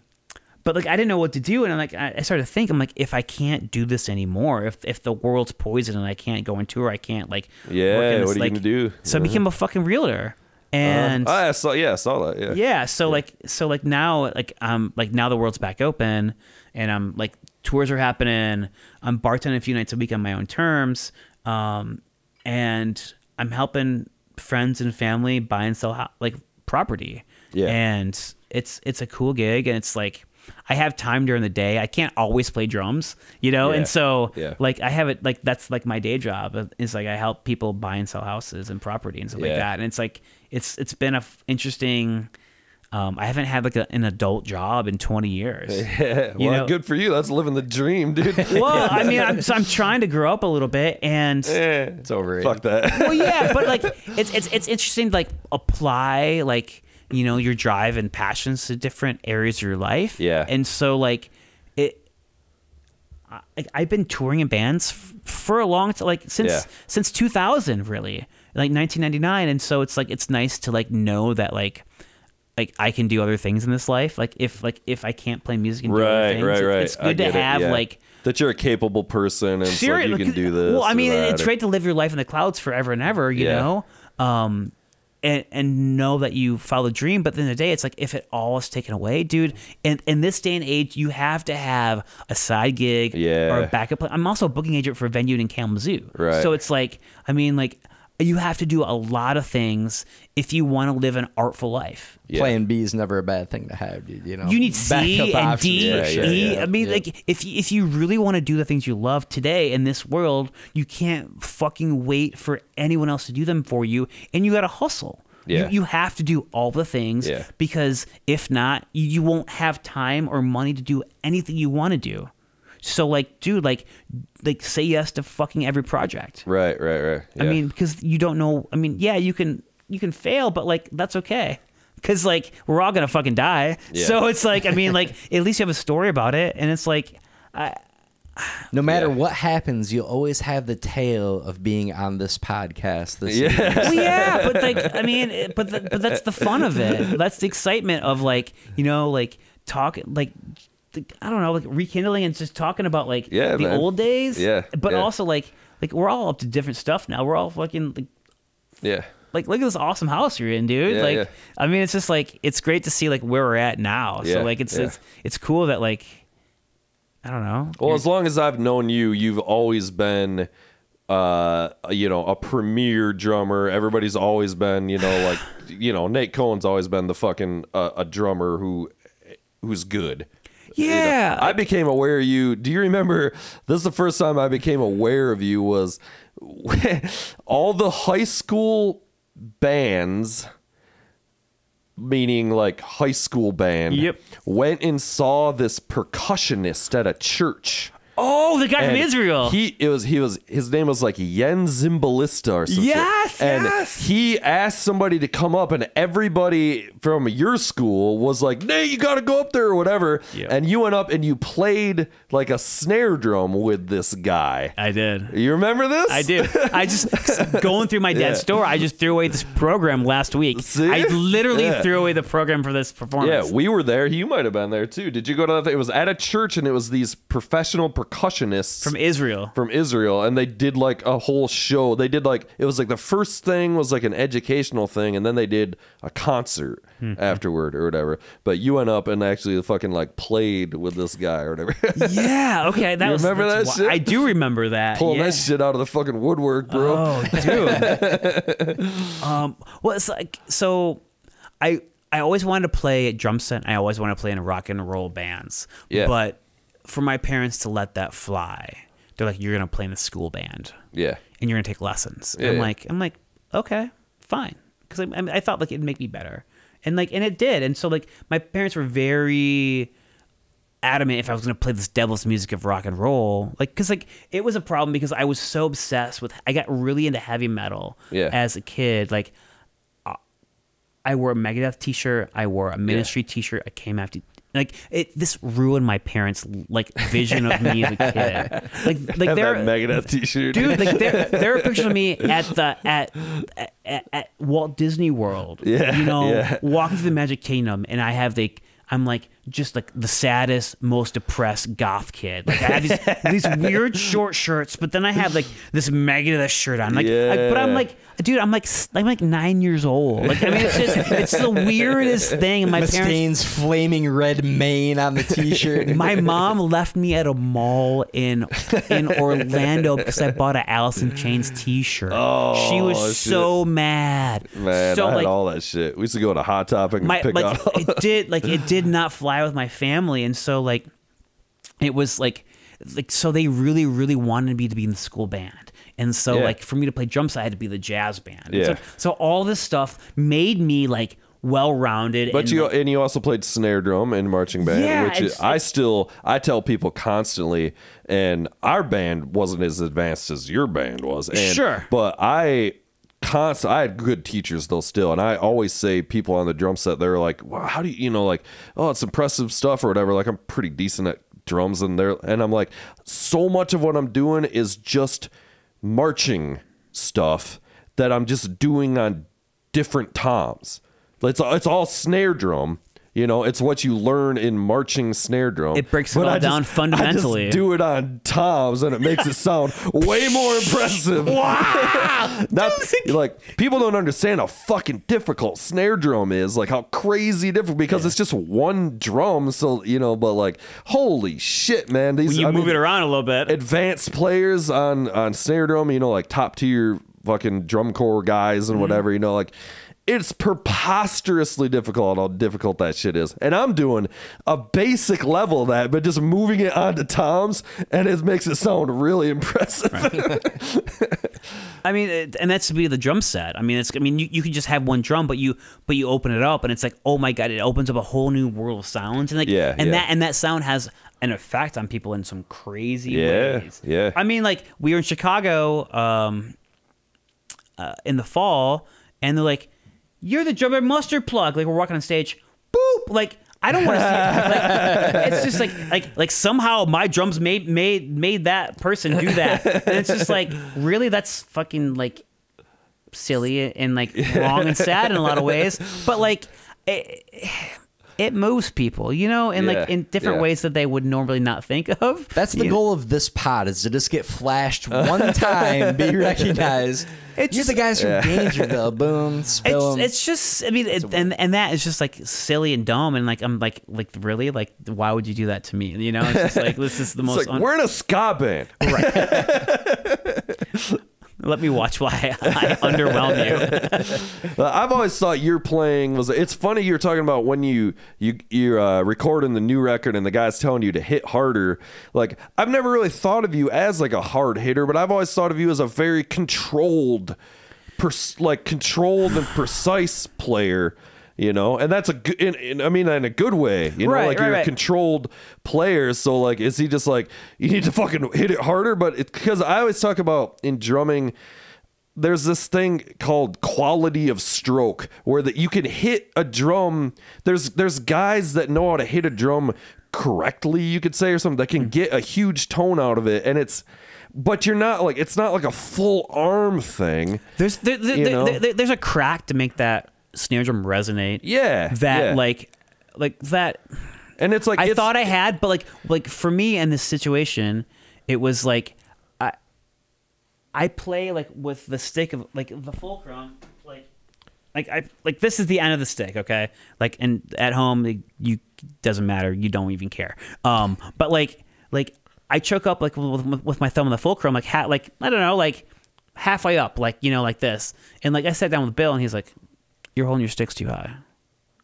You totally he's like you need to bring him back, right? So like he wants that weight." The weight of the stick on that to hit that snare, right, so that snare drum resonates, and because that is the perfect tone for what that drum should sound like. And so like I really had to focus on making that quality sound. Like I really pushed back on the way on where I hold the sticks for this recording, but it's also changed like how I play my sticks at shows now. And like I've got fucking Bill on my shoulder being, "You're playing like a pussy. Like you need to play." It's like, don't play too loud, don't play too soft. He calls it super medium.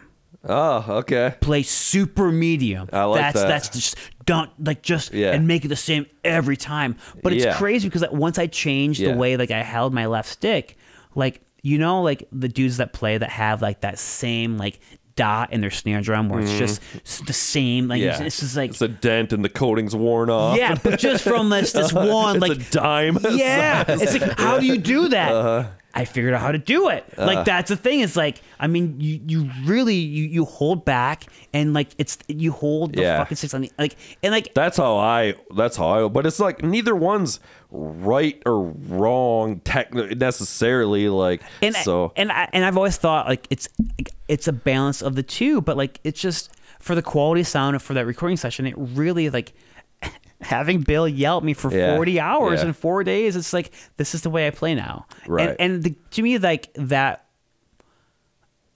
there's very few people that'll listen to that kind of, my girlfriend calls it constructive feedback. Yeah. Yeah. I mean, it's just like, you're doing it, but like you can do it better if you do it this way. Right. And if you have the time and the effort and the want, like, it's just like, it's great to like this, at least to me, like everything is about learning and how to become a better person, a better musician or whatever. And like especially at our age, dude, just being open-minded still to like, hey, there's people that are way better than me. And like, dude, like if I know this guy's way better than me, like I want to fucking hear what he has to say for sure. I mean, like, we don't like, when we get this age, you don't have many more massive learning experiences like that. And so like to me it was really worthwhile, and like I'm happy and grateful that he's still here and he still has the want to work with Mustard Plug. I mean, we paid him a ton of money, but like Bill should be teaching lessons and should be, so he's not respected the way that like he should be, because like he should be like teaching master classes on how drummers should approach recording and how they should hit the drums, because like he really transformed the musical landscape of punk rock and alternative rock. I mean, he was in fucking Black Flag, man. He recorded all of those records, like all the important records that band did. So I'm still high on that experience. Yeah, for sure. Hell yeah, man. Good. And like, listen to this. I've never even heard of the guy. I'm pretty up on record producers, but I'm not super in the punk rock world, you could say. But that's fair. I'm like, I gotta look this fucking guy up. so the Decedents documentary called Filmage is the documentary on him and the band, and partly his studio, and it goes through like the mid 2000s when he went through his brain cancer and the treatment for it, and then him coming back through out of it. And it's such a tear-jerking documentary that's so well done, that talks about the history of punk rock in that time period and the dawn of punk rock like in America. And it's a worthwhile documentary to check out. Yeah, for sure. Filmage. I will. And there's another documentary coming out on the blasting room itself and just the story about that. But if you where is it geographically? It's in Fort Collins, Colorado. Okay. which is maybe about an hour outside of Denver. Right. But if you discog the studio and you read the list of the bands that they've and the records they put out, it will freak you out. Yeah. It really will. Hell yeah. That sounds better. Yeah, definitely got to check this guy out. Another one of the questions I had to ask you is, do you still have the AOT kit? The fucking gold yes. with the wood rims that you bought at RIT, I think it was, where you got it maybe? Yeah, it wasn't RIT, but it was Firehouse. Oh, okay. But I just found the receipt for it. No, see, there you go, going through the old shit. Yeah. I remember when you got it, bringing it in. I remember me having a lot of problems playing on it because the wood rims are higher than it's a metal rim. Yeah. But I always remember that kit sounded fucking good, and the fucking kick drum always sounded fucking good, It still sounds killer. I bet. One thing that with that kit that happened was the hardware on it, on the inside, there's these plastic screws that held the metal hardware in, and they over the years got warped, and so like I've basically had to take every single plastic lug off the inside of the hardware and replace it with aluminum now. Weird. And so I've got the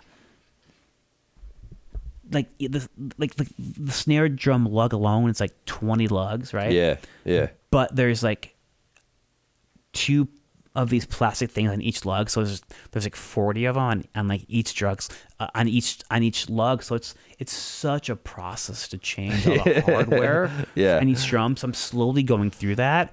So I just got the snare drum up and running about 3 or 4 months ago. Like the kit sounds fucking killer. Yeah. It's just like it needs a little like needs that TLC. It needs that. I can't tour with it anymore. Like for the first few years of Mustard Plug, I would take it on the road with me because it just sounded so good. Mm-hmm. But like a floor tom got dropped in Wisconsin. Yeah, that's not a toy kit. That kit is it was a real piece of. Dude, I mean, it's like maple, like it's an expensive. Those AOT kits are. Yeah, I mean, it was late '90s Ray AOT kit. Yeah. So the floor tom got dropped. It broke the hoop to the drum. It took them 6 months to manufacture a new hoop and like $400. I'm like, I can't bring this on the road anymore. Well, $400 isn't even. I thought it would have been more for a new hoop for your shit. Yeah, even, I mean, even that, like, I mean, it was just like, but it's just like, you that's can't not take a down the touring road kit anymore. Yeah. Especially when like, I mean, like, it sounds great, but like, when you're miking everything up, like. A kit's gonna be a kit. Like you're gonna be fine. Doesn't matter. Like, that's what I'm saying. I play a Yamaha Stage Custom. Is that what you're playing now? Like I with thought Mustard I saw. Plug. Were you playing? I see these indie drums everywhere. You got one of those indie kits. So let me tell you about the indie kits. So in BoneHawk, the singer Matt, his best high school friend or one of them, and original drummers in his other band that I also played with, Nobody's Favorite, is the guy that started indie drums. Oh, okay. And so it's local-ish then? So it's based on Kalamazoo. That's probably why I feel like I'm seeing them maybe, or maybe they're doing well and that's great, but like I both. See them a lot. So this guy Josh Allen was. I need to get one. Yeah, you should. Yeah, and we should go to Kalamazoo and hang out at the place. We should. They bought an old bank, and that's where the studio is, or the drum shop's in an old like FMB bank. Okay, I got to know this person. Yeah. He's the nicest guy. So he gave us a kit. So hell yeah, and so I play on that. I definitely got to know this person. Yeah, he doesn't give out kits very often. No, I'm kidding. It's a prototype kit. But so his name's Josh Allen, indie drums, Kalamazoo, and he's really good friends with BoneHawk, and so that's how that's why I played that kit in that Okay, band. so you're playing that in BoneHawk, and then you're doing a Yamaha in. Well, and just because of Yamaha's like, dude, like. I like a Yamaha kit, man. I like a Yamaha about anything. It's honestly, the SM58 of drums. Yeah, for real. It takes a beating. It always sounds the same. Still, the most recorded kit in history is the Yamaha Studio Customer, Stage Customer, or whatever. And like I'm more into cymbals than I am to drums, because like you said, like when you show up at a gig, or a studio, like you want the fundamental tone of the drums, but then like you're throwing to the house, you're gonna change it. Yeah. So it's like it's when they're mic'd up and you got a full band and you're playing at a big room or whatever. Like, okay, you want your drums to sound great. Don't get me wrong, but at the same time, it's like it's the same thing with guitars, and I've gone through this where like there's a threshold of like, do I need to bring the $3,000 Les Paul? You know, I ended up buying a fucking Chibson out of China and putting different pickups in it and shit. Because you know, it makes like, sense. It's, you know, the tonal difference is minuscule. Like in the studio, okay, but like, all right, you know, am I gonna risk theft or breaking or something this fucking $3,000 real Gibson, or am I gonna risk a fucking $700 guitar? You know, like that's a big difference. I bought this drum kit out of the back of some guy's truck for $400. Yeah, you know, yeah. I mean, sometimes cheap drums sound great too. Like, the AI in '98 was $4,000. Yeah, you know, it just doesn't make any sense. Exactly, it's stupid. So like buy indie drums. Like, so I play an indie snare drum, even with Mustard Plug with the AI Stage Custom, or with the Yamaha Stage Custom. I just like I think it's really important to support like local musicians and local drum manufacturers. And like Josh Allen is making, like, he was he was at Ludwig for years. Like, he is doing. Oh man! So that's the thing, is like, I had no idea this was local. Yeah. So he quit Ludwig to do his own drum company. Yeah. And he was based out of Ann Arbor for a while, but now he's moved back to western-ish Michigan, and he's in Kalamazoo. So it's like, I mean, like, that's the guy I go to for when I need drums. Fuck yeah, I got to talk to this guy. Hey, Kalamazoo's got quite the history of musical instruments, you know. So, yeah, man, that's badass. How many kits you got now total? 6, 7. Ooh, shit. Yeah. Damn, son. Yeah, what else you got? I've got some. You want to buy my drum workshops? No, I don't have, dude, that's the thing. It's like, I need a bigger spot. You tell me. Yeah. I got Rogers. I got a Gretsch. Oh, I want a Rogers. Yeah. Oh. I've got my AI. I got my Yamaha. I've got my Roland V drums. Yeah. I've got. It's a nice collection. That's a lot of good. I've got a bunch of rando, shells and stuff. Sure. And I've got a ton of. I've got like, I don't know, a dozen snare drums. Like, I just like. Right, I mean, and then like so many cymbals. Like, I love gear, and I love vintage cymbals. That's my one passion. Like, if I love old cymbals, and that's really okay. That's the death of me. So. Zildjians. Oh, what? Yeah, Zildjian, Sabians, and pasties. Anything from like, the 60s through the 90s. I have a really great, I think it's a 68. The guy, I've forgotten. The guy told me what year it actually was. Zildjian Ride. Okay. I think it's like a 68 or something like that. It's they don't make them like that anymore. It's pretty great. It's I bought it for doing just like rock, because it's very fucking like crashy, like I typically my typical thing is like more of a ping ride, like prog rocky pingy ride kind of thing. This was specifically, I got it for just like, this is a big dumb drum kit, huge sizes, raw. I'm just gonna smash on it. You want to crash on the ride, dude. That fucking cymbal just sounds fucking phenomenal. It was so fucking. There's part of me that doesn't want to clean it, but it was so filthy. I had to fucking clean it up a little bit. But that's a great cymbal, man. It's really good stuff. I mean, I scour Craigslist and Marketplace every day for deals on used cymbals. And sometimes you get some great finds, man. I got this pasty ride like on the east side for like, I don't know, $110, and it's just pasty like, shit too, man. It's expensive, man. Get the fuck out of here, man. It's crazy, dude. I don't even like have any of it. I wish I had more, like, especially for, again, like in the, you might say, prog kind of stuff or whatever. It's so splashy and like these gorgeous tones and stuff. Like it's just a little different, like the pasty stuff. I wish I had more of it. Let me say, I'm kind of have settled on being a Zildjian man, because it's kind of like, it's great shit. It's more available, and it's available, and a couple $100 cheaper. Well, and then like Sabian, like I mean, that's great shit too. I'm trying to get it's funny, I'm trying to trade a buddy a set of hi-hats. I'm setting up like a lo-fi kit, you could kind of say. So it's like real dry cymbals, real, like, so that's what I'm kind of working on that right now, doing something different with my my kit. I used a bunch of Meinl cymbals in the studio on the record, and like I was always like not against them. Yeah. But like they sounded great. Yeah. So like because they often sell a lot of like lower entry level stuff that like kind of sounds like, you know, just in trash cans. Yeah. But like their higher end stuff sounds great. Yeah. You know, it really does. Yeah. And I was like, that was like a new company that like, I was like, oh shit, like I should check more of the stuff out. Well, I mean, a lot of people are using them, and I mean, they've, you know, come a long way. They, whatever, 10, 15 years, they're like the around. Kia symbols for a long time. Yeah. We were talking about Kia on the way over. Our friend, if you go back a few episodes, this cat named Pat DeLeon from a prog rock band across into Detroit. Okay. He's a killer drummer, fantastic drummer, one of the best drummers in the state, in my opinion. Oh wow, okay. He's great. He's using these cymbals. He got hooked up with this kind of, it's one of these like, I don't know what you call it. It's like an endorsement, but it's, you know, not, it's one of these weird, they're a small company, but they're like out of Japan. Okay. And, I was asking him about it because I've seen him play a few times, and the cymbals sound amazing. And I'm like, what the fuck are you using?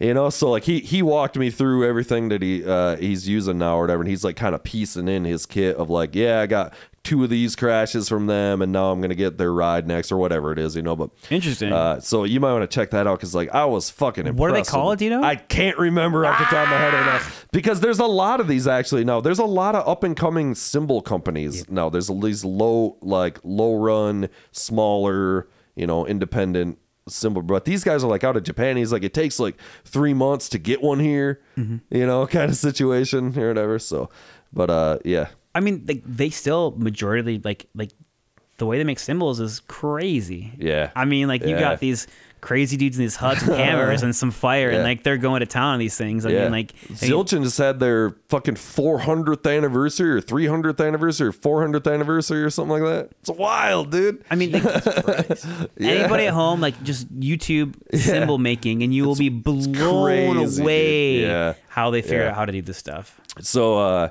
I just got I don't know if you saw my new kit, it's a DW still, but it's the fucking it's like the Vista Light DW. Okay, yeah. Dude, and it's the Sweetwater one. It's smoked glass, they call it. So it's like I love what's the color of the shell? The shell is like a gray. Okay. So it's see-through, but it's like a gray, and it almost has a bit of like a purple in it. Man, I love it. I love it, dude. Yeah, I'll show you pictures. It'll be here soon. I wish it was here. It's, looking for a new ride, okay, for when I got that kit, and I was looking for a 22-inch Zildjian ping ride. Yeah. Okay. Like the A custom? Or the A. Yeah. You know, and they quit making them in like 2012 or something. But, okay.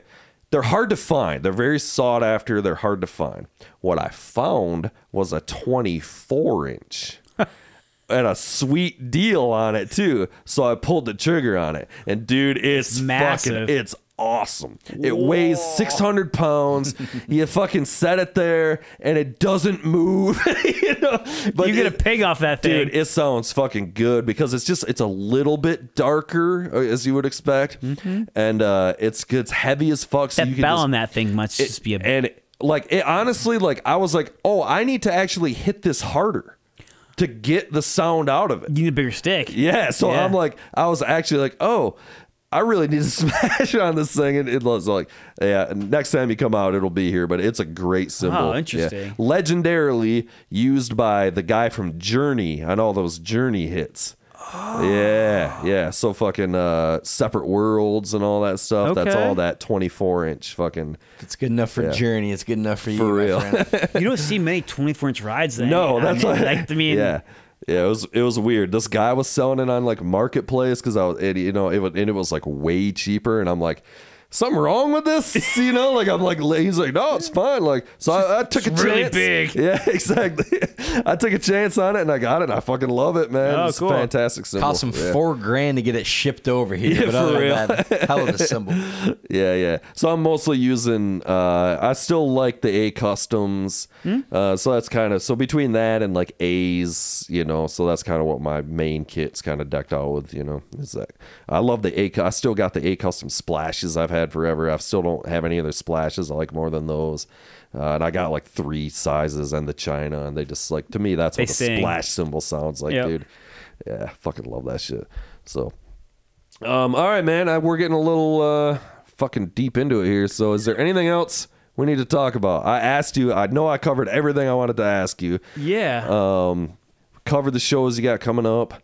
It's very exciting. I'm really fucking, it's awesome that you guys are doing so well. It's kind of mind-blowing, and I mean that in the best way. It's like, holy shit, you guys I'm watching you play in Mexico City or flying in. I'm just like, holy shit, these guys are crushing it. So it's fucking cool, man. Thanks, dude. Like, we're not young bucks anymore. Yeah. You know, so you kind of deserve it. It's been all this time, you know, like it's fucking badass, dude. Right, and like I'm 40, and like I'm the young guy. So like it's great to see like these guys like still being able to carry the torch of ska, worldwide, and like still have the enthusiasm, still making fucking new records, you know, pushing your limits, getting fucking yelled at by the producer, you know, like it's, you know, fucking, you don't ever have to let that go, dude, you know, like I think it's great that you're just still doing it. I'm still drumming, you know, and that's like, you know, like I'm happy to be able to say that I can still do that, and like, you know, it's definitely, you know, I'm not rich and I'm not famous.